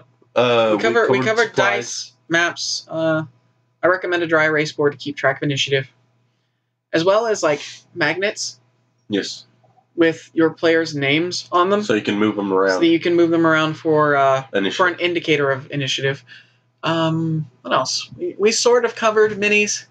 If you want minis, you can even order them offline now. Hero Forge. Me and DK actually have Hero Forge premium minis coming. Premium plastic minis on the way. I'm gonna get bronze soon when I have the money. I would love to get bronze one day, but I don't. $100. I don't see myself ever spending money on that. Mine is Muska, my Monday Night Warlock that I've already spoken about tonight. Yep. Mine's going to be Tiberius Bell. That's his character for my upcoming Saturday game. Yes, sir. But you can get Reaper minis, any game store. If you're worried about where to find dice and miniatures and maps, any game store, comic book store. And comic book stores are kind of my go-to. But there are gaming stores. They're few and far between, but they're out there. Character sheets, physical character sheets. I speak from experience. Players having nothing but digital character sheets is annoying. It just is. Yes, very much so. Physical character sheets. It's comforting for a DM to be like, can I see your character sheet? And not have to wait for you to email it to them and then open the email or whatever the heck other process you have to go through. Or they hand you their phone. Yeah, that's really annoying. It's like, I don't want to have your phone. I don't know how to work your phone. I think that covers most of it. Yeah, that covers a good chunk of it. I mean, I always have notebooks and pencils to take notes. Yes. Taking notes is always a very important process. What else do I carry? Dice cups. You can carry dice cups / dice trays. Dice towers. Dice towers are fun. I have not ever found a place where I can buy a dice tower, but I'd love a dice tower. They're mostly online. And again, you can get handbooks for your group. I think that more or less covers some of the more immediate accessories. Yes, very much so. So we will go ahead and move on to our second listener question. This one's kind of it's pertaining to video games. It's kind of a more retro question. What was your first video game console, and what were some of your favorite video games for that console? You want to start? Mine was a Sega Genesis. I have no experience with the Sega Genesis. It's essentially Sonic. Sonic the Hedgehog. Sonic, and more Sonic? Essentially. Is it like dice, and more dice? No. Sonic the Hedgehog has several games on it. It's really good. My favorite was Sonic 2 with Tails. It was my first video game console. It's what got me into video games. I've been playing it since I was 2. My favorite game on there is Phantom 2040. It's a guy in a purple latex suit, but he has a grappling hook. You can grapple to walls and stay there and shoot. And in this game, you could grapple to a wall and then aim your gun and shoot at enemies coming at you. And it was a platformer. Okay. And it was just one of these games that I had the ring. I had the Phantom ring. It's a skull. Okay. They made a movie. I had the movie ring. It was my favorite video game for so long. Oh, you had like a prop level thing. No, it was higher than prop level. It was steel, stainless steel, colored aged steel. It had gemmed eyes. It was just so nice. And I lost it swinging my hand when I was a kid. And I spent hours trying to find it. Never did. That sucks. And then my last game that I have a very fond memory of is, I'd have to say Vectorman. It's this guy made out of green balls. Why? He is quite literally a bunch of green balls stuck to each other, and he moved, and you would shoot. It was a very weird platformer, and you would have to fight bosses in the end by he basically shot his own balls out. He didn't lose any, but he just shot them. And it was just such a fun game. That's my first game system in games. I'm not going to lie, half of the things you just said are kind of Greek to me. Yes. I've never heard of any. I've heard of the Sega Genesis, of course, but I've never heard of any of that.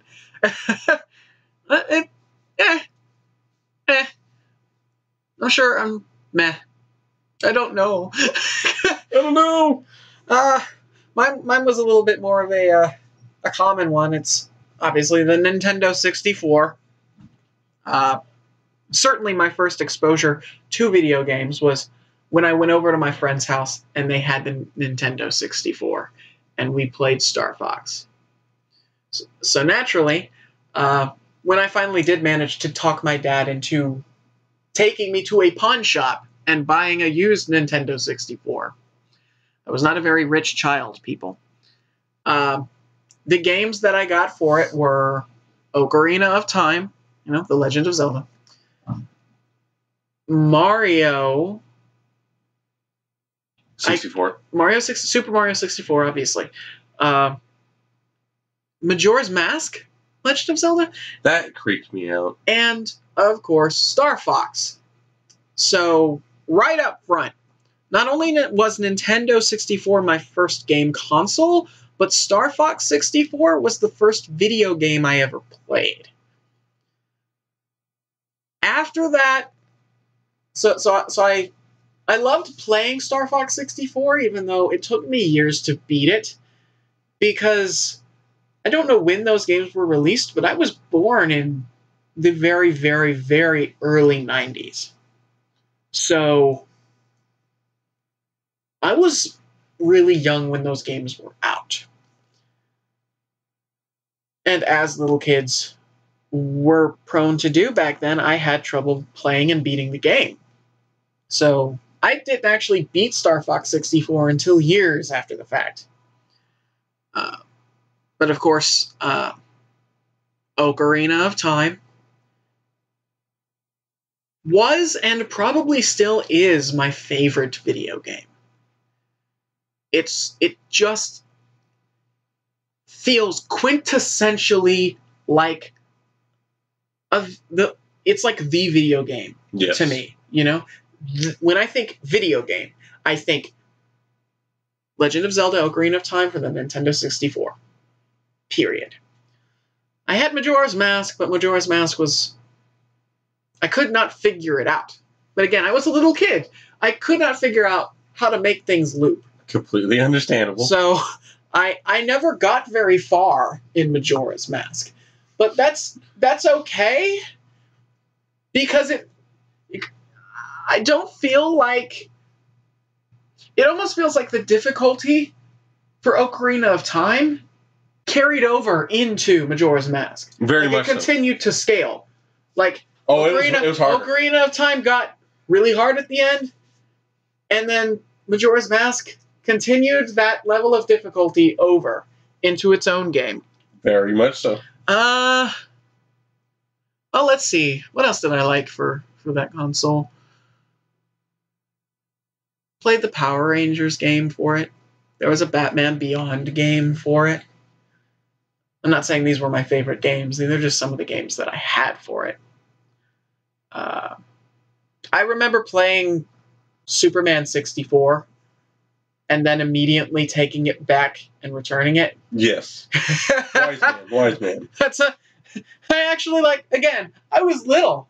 And I'm like, I think I walked up to my dad and I was like, this game doesn't work. I need to return this to GameStop.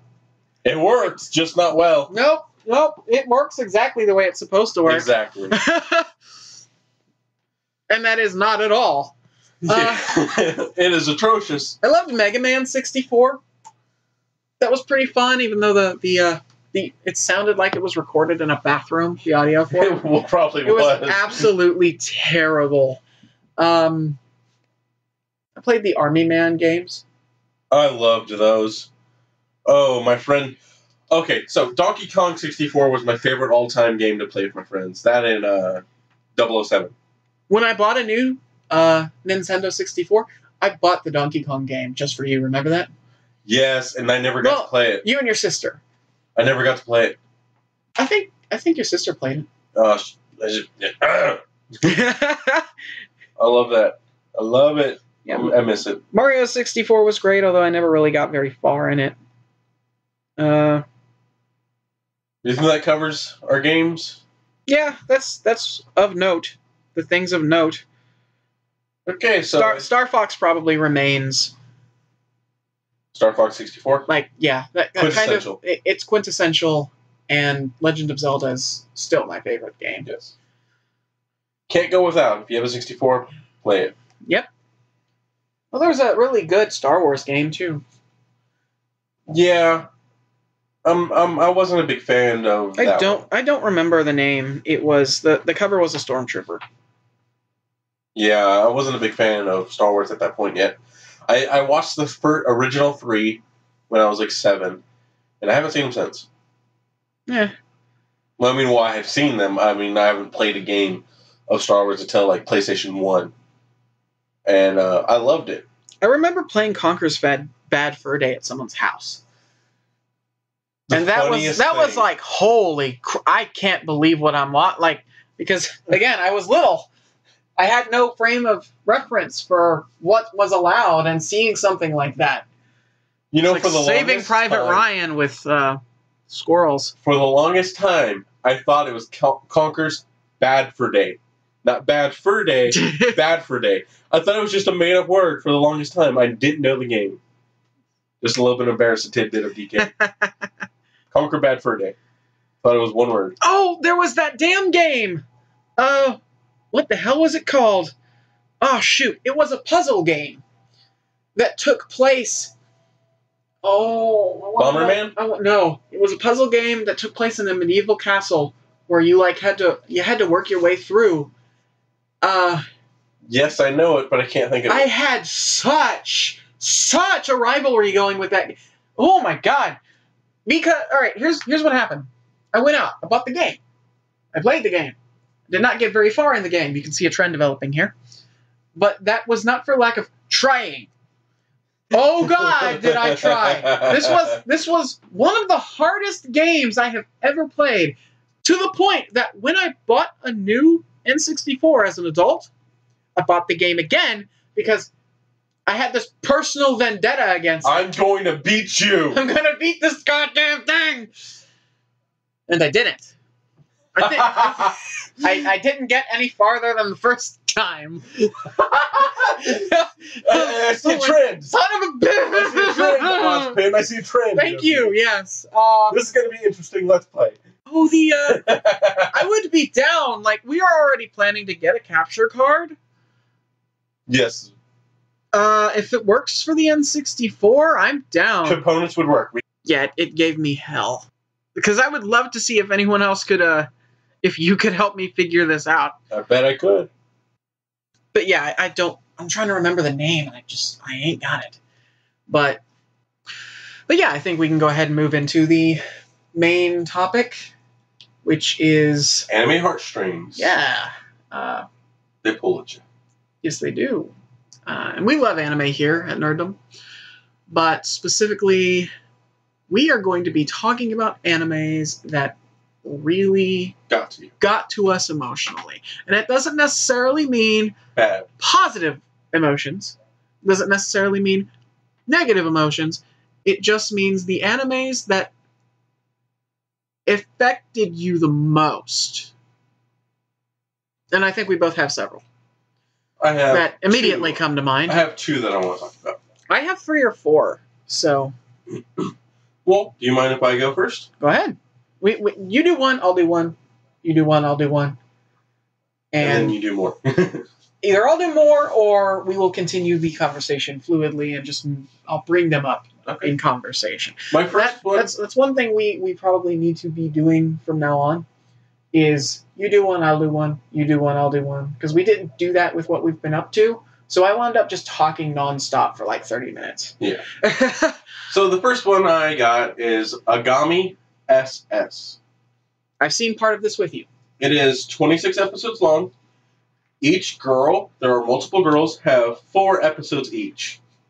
It's in a multi-reality universe where each time you see them progress with another girl, it is a different timeline. Different things have happened. Different courses have happened. Things change. But I find myself in each one emotionally invested in the couple. Yeah. And it really gets to me. I'm a big romance guy. Romance is my favorite genre. Me too. And Agami SS is one of the best romances I've ever seen. Not because it's not a harem.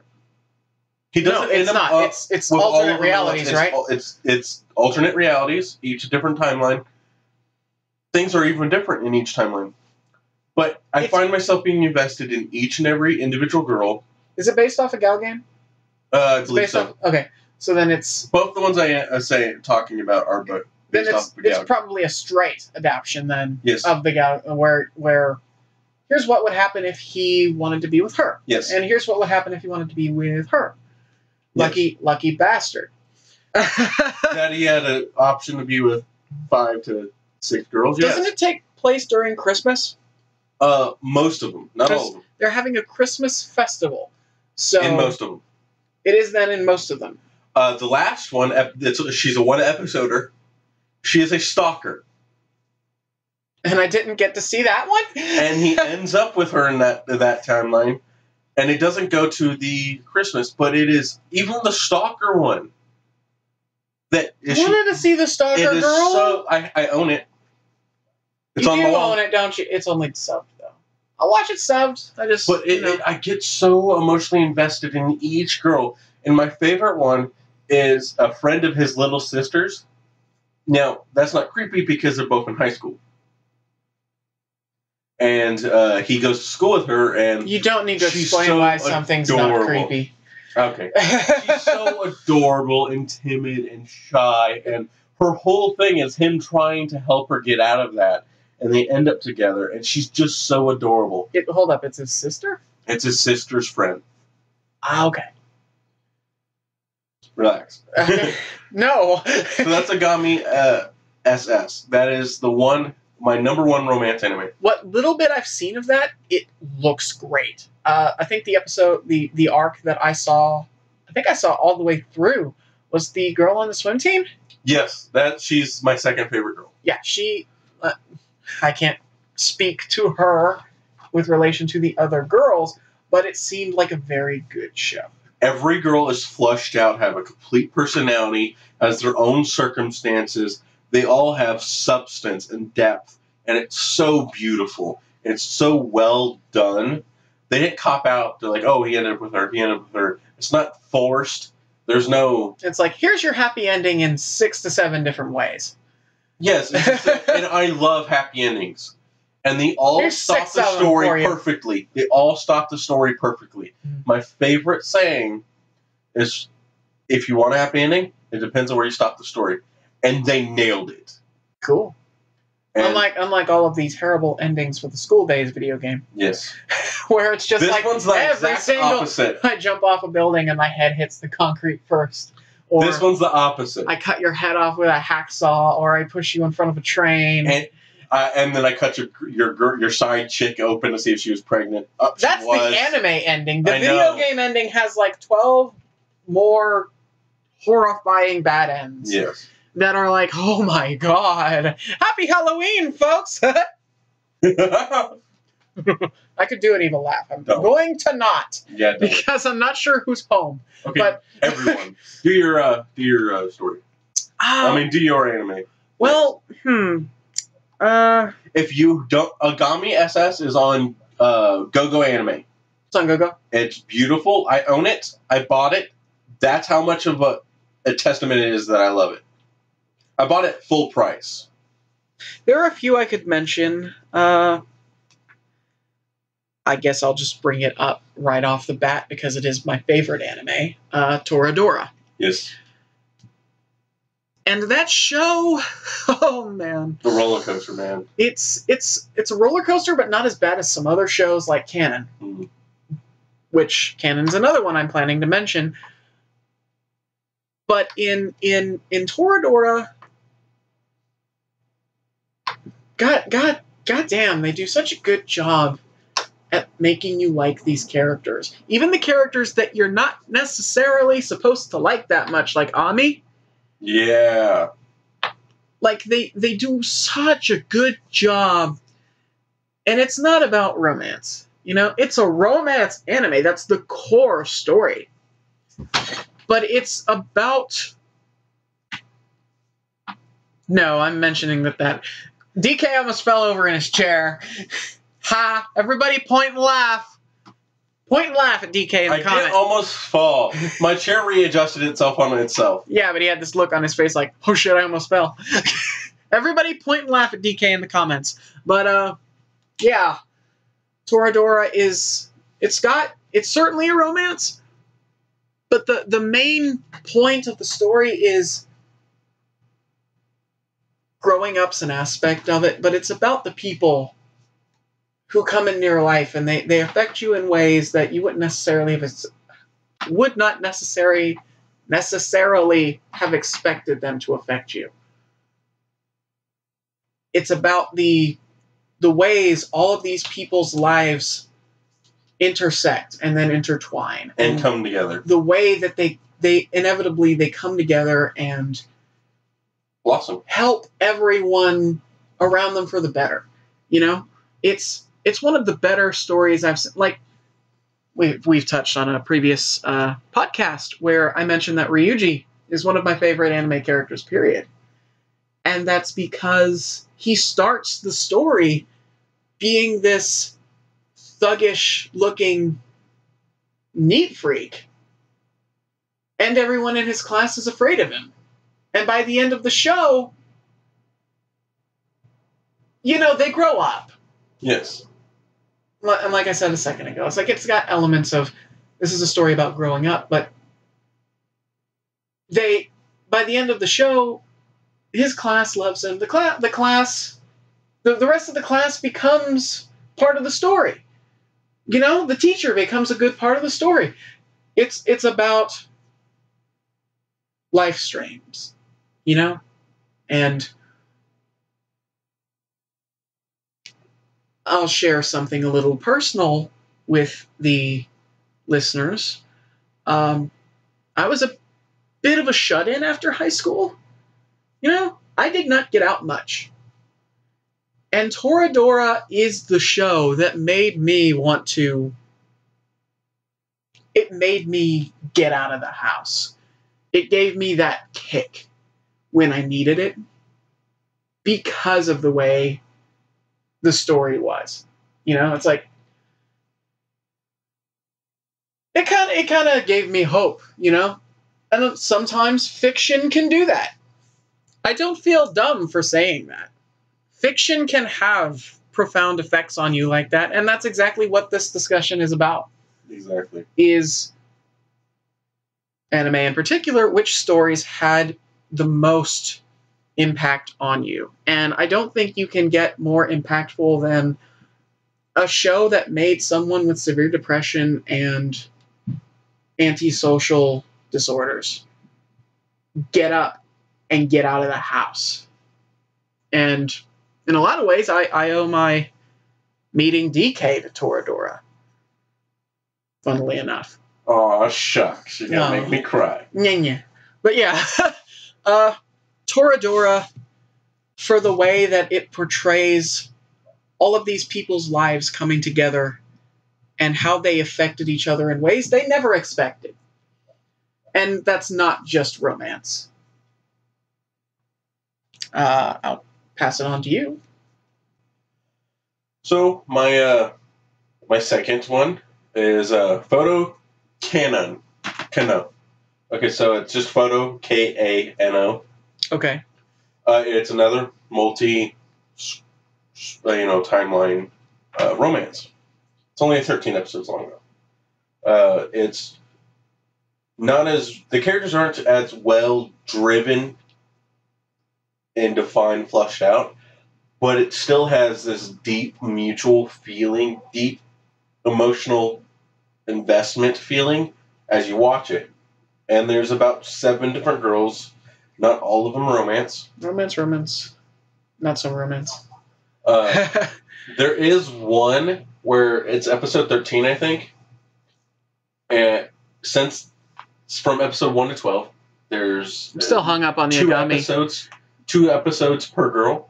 And the last one, it's about his sister. Okay. That's not blood related. Don't care. And it's romantic between the two of them. What the hell was that show? Was it... It was not Please Twins. Please Twins was actually a very sweet show. Please Twins was actually very good. There's a show where he's got twin sisters. Okay. Kiss. Ex-sis, yes. That was shit. That was sick. But they're not his blood sisters. Not even a little. And their parents know that.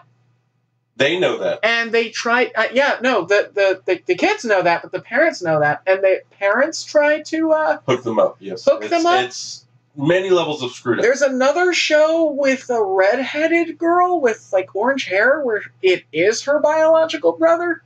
I haven't seen that one. And the whole show is her trying to lay him.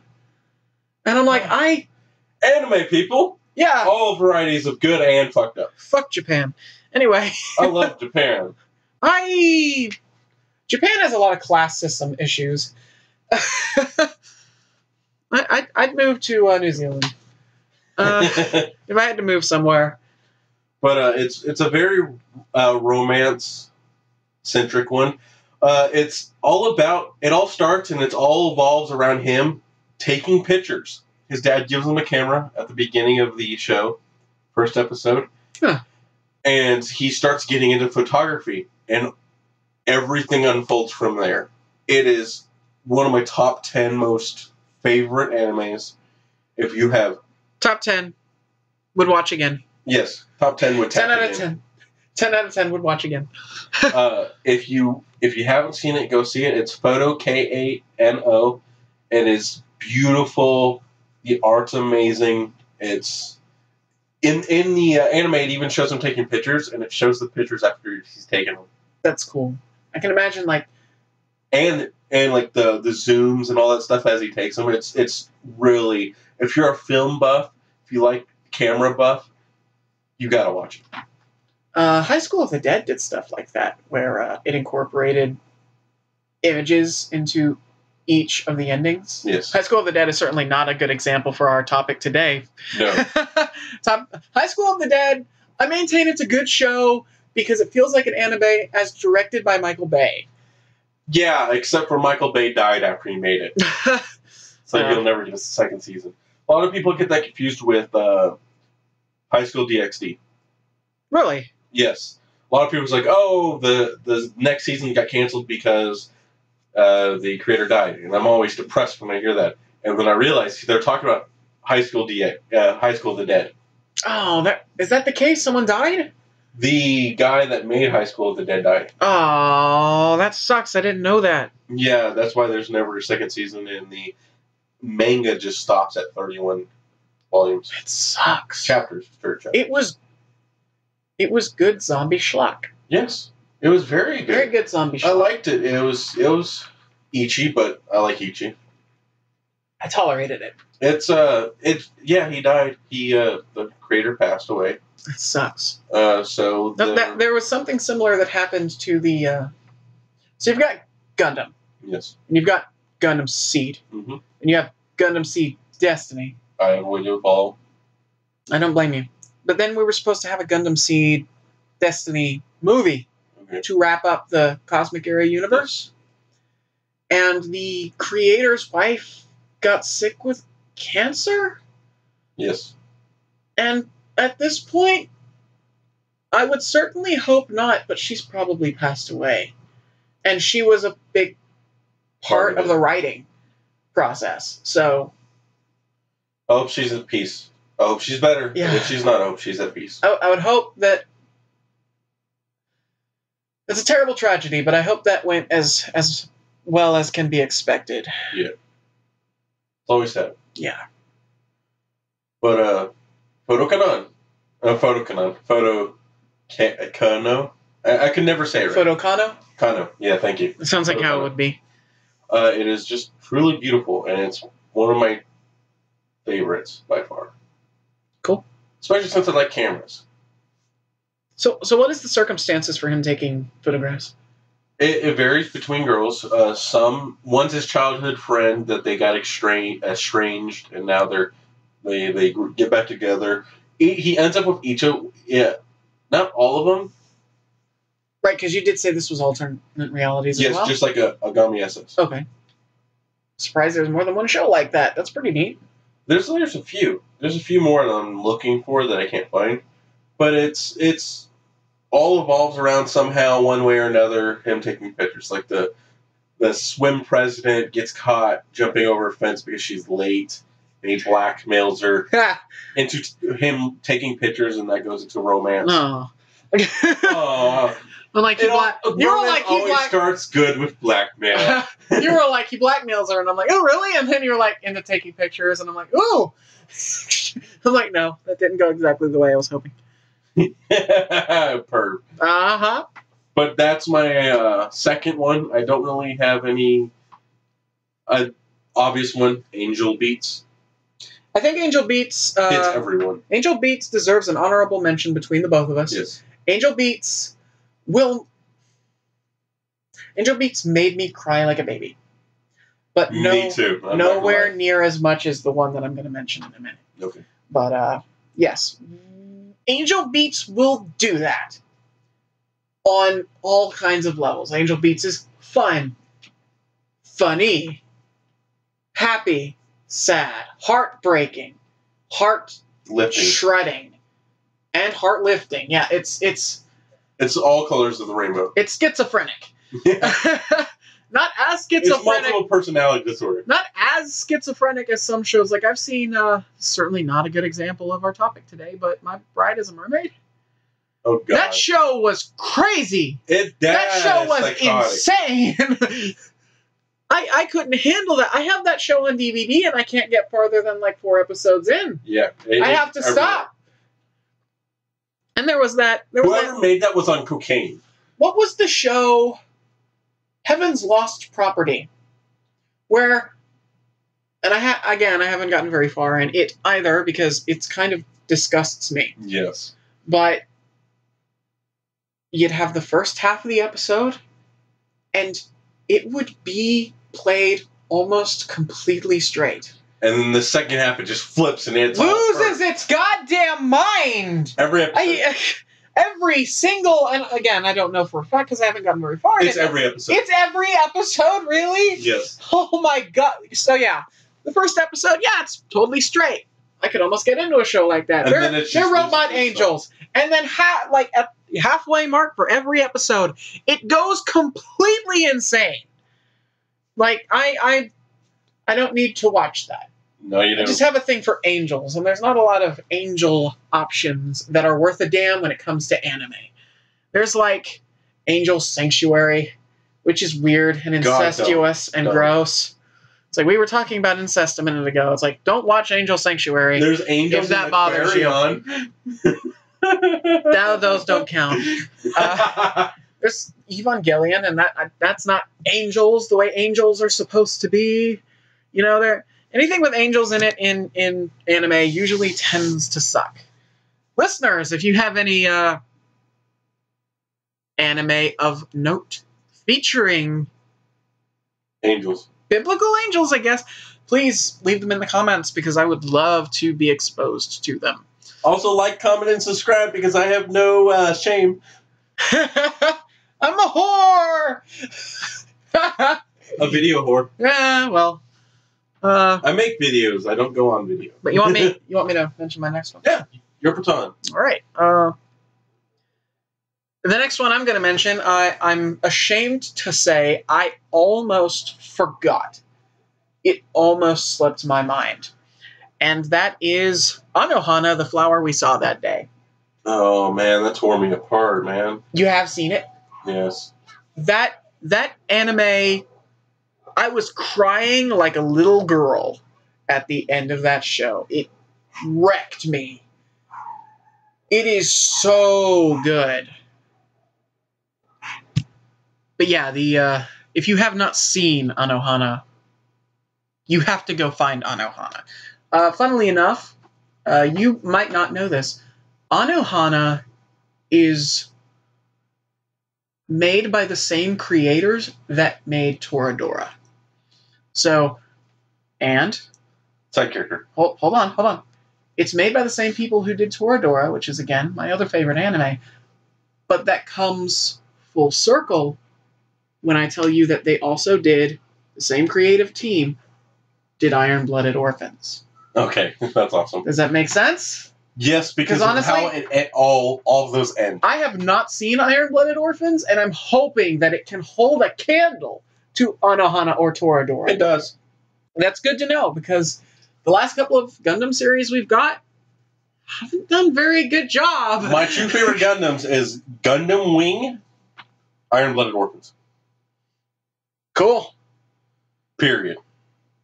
8th MS Team. 8th MS Team is my favorite. It's on its own pedestal. It's on a different tier. That's quintessential. Yeah. That needs to be watched. It's on a different tier, but... That's a romance. It has romance, and it's evolved around romance, too. Yes, I've talked about Toradora's plot on the show before. That being said, a slight description of Anohana is that it is about a group of childhood friends who drift apart after one of their friends dies when they're children. And the main character, Jinto, can see her. Later. Yes. As a result, they all suffer. They all drift apart. They all have their issues as a result of that happening to them as children. But the main character becomes a bit of he becomes a bit of a shut-in. And one day, while he's hanging out at the house, the girl that died when they were kids just shows up. And nobody else can see her. I've seen it. Yeah, I'm telling the listeners. Yes. I'm saying it for the benefit of the listeners. Sorry, we have such in-depth conversations and I forget they exist. No offense. I'm looking at DK, so he's like, oh, you're obviously talking to me. It's like, no, I'm looking at you, so I feel less crazy for talking to myself. Oh, we're both insane. Let's not worry about that. But yeah, she just shows up one day. And he can see her. And if I remember correctly, he thinks she's like a heat-induced hallucination. So he kind of brushes her off at first, but it's one of the most beautiful, heart-wrenching animes I have ever seen because it goes through each of the people. Each of the friends. It goes through each of them, and you find out like how that has affected them, even if it's not initially apparent that it has affected them. It's affected all of them. Yes.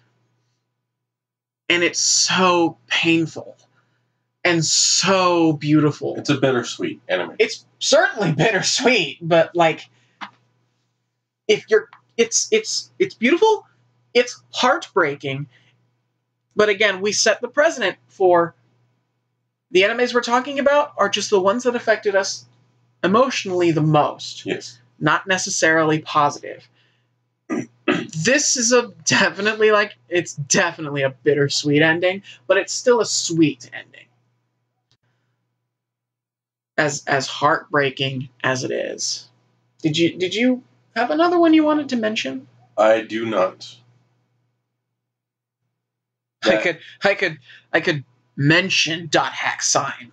Okay, no. Depressive. I could mention the way .hack sign was the first anime I ever really watched, and how it's one of the most depressing shows I've ever seen. Okay, how it legitimately makes me uncomfortable on several levels. I will talk to the group right now, the peoples right now, the nerdy peoples. When I was younger, I suffered immensely from social anxiety and depression. I watched .hack sign, and it almost pushed me to the point of suicide. Ew. Not even joking. It's a real thing. It almost happened. So if you have depression and you want to watch it, know that it's going to be depressed. You're going to get more depressed. I would advise against it. It pushed me to the tipping point and almost pushed me off the ledge. Just a forewarning. That's terrible. Yes. I like the show. I watched the whole thing. Every episode, it pushed me to the tipping point. Last episode was no different. And then I just never watched it again. Which was the last episode for you? Because they had a final episode for it that never really aired. The one that I did not watch that. Did they dance like monkeys? No. They were dancing like monkeys. No. It was a happy ending because I did not watch that. I watched the ending where the ending of .hack sign, the real ending of .hack sign, takes place after the ending of the video games. Yes. So you have .hack, For those who don't know, Dot Hack Sign is an anime that ran congruently with the release of 4 Dot Hack video games, with their each having their own respective titles. I'm not going to try to recall them all off the top of my head. Signs, Root, Excel, so on and so forth. Well, the four original games were the one that ran congruent with Dot Hack Sign, and they started with Infection. Yeah. And Dot Hack Sign is a prequel, and part of it's running congruently with the show. Then the anime ends, and the story for the games starts. And then after the games end, Sign had a follow-up episode which included the characters from the video games, because the Sign characters were in the games as well, where it's the happy ending if you don't want to play the GU trilogy that came afterward. Okay. Because GU has its own set of continuity problems. Yeah. I didn't watch any Dot Hack after that, except for Root, the movie. Roots? Yeah. Roots is an anime. Yeah. That ran concurrently with the GU. Okay, so... and it was the exact same thing. It was a prequel to the games, and then the games ran concurrently. I just wanted to give a warning. It is very depressing through 90% of it. It is. There are moments in it that make me sick. Yes. That's also because I was very young when I was first exposed to it. It was my first anime. And just some of the things that... I know. But some of the things in it were a little tough to stomach as a child. And I didn't get to see the last episode till I bought the DVDs as an adult. I've never seen it still to this day. I would show it to you. I mean, it's only 20 seconds. It's like 12. It's standard length, and it's happy. But that being said, the main character is so depressing. Yeah. And depressed. Yeah, but and you can see, I identify with Ryuji. I identify with Jinto for the same reasons that I mentioned that Toradora kind of helped me out when I watched it. Toradora made me get out of the house because I was a shut-in. Jinto is a shut-in because of something terrible that happened to him when he was a kid. But we definitely felt that Dot Hack Sign is worth mentioning. Both of us agreed to this before we recorded. Yes, very much so. Because it is so... It affected both of us on such a level that it warranted discussion. Yes. In the same way that we agreed that Angel Beats deserved a mention as well. Yes. And I love Angel Beats. To this day, I love Angel Beats. Main character in that is a goddamn hero. Yes, very much so. I could mention one more. Okay, go one more and then we'll go ahead and wrap up. Cool. Welcome to the NHK. Now, this is not for the reasons you think it is. Welcome to the NHK it's great. It's a great show. But I was having moments with it where I can't necessarily explain why, but each of the other characters besides the main character, I thought they had something massively, massively sinister going on behind the scenes. So I'm thinking, oh, this main girl's really interested in helping this guy.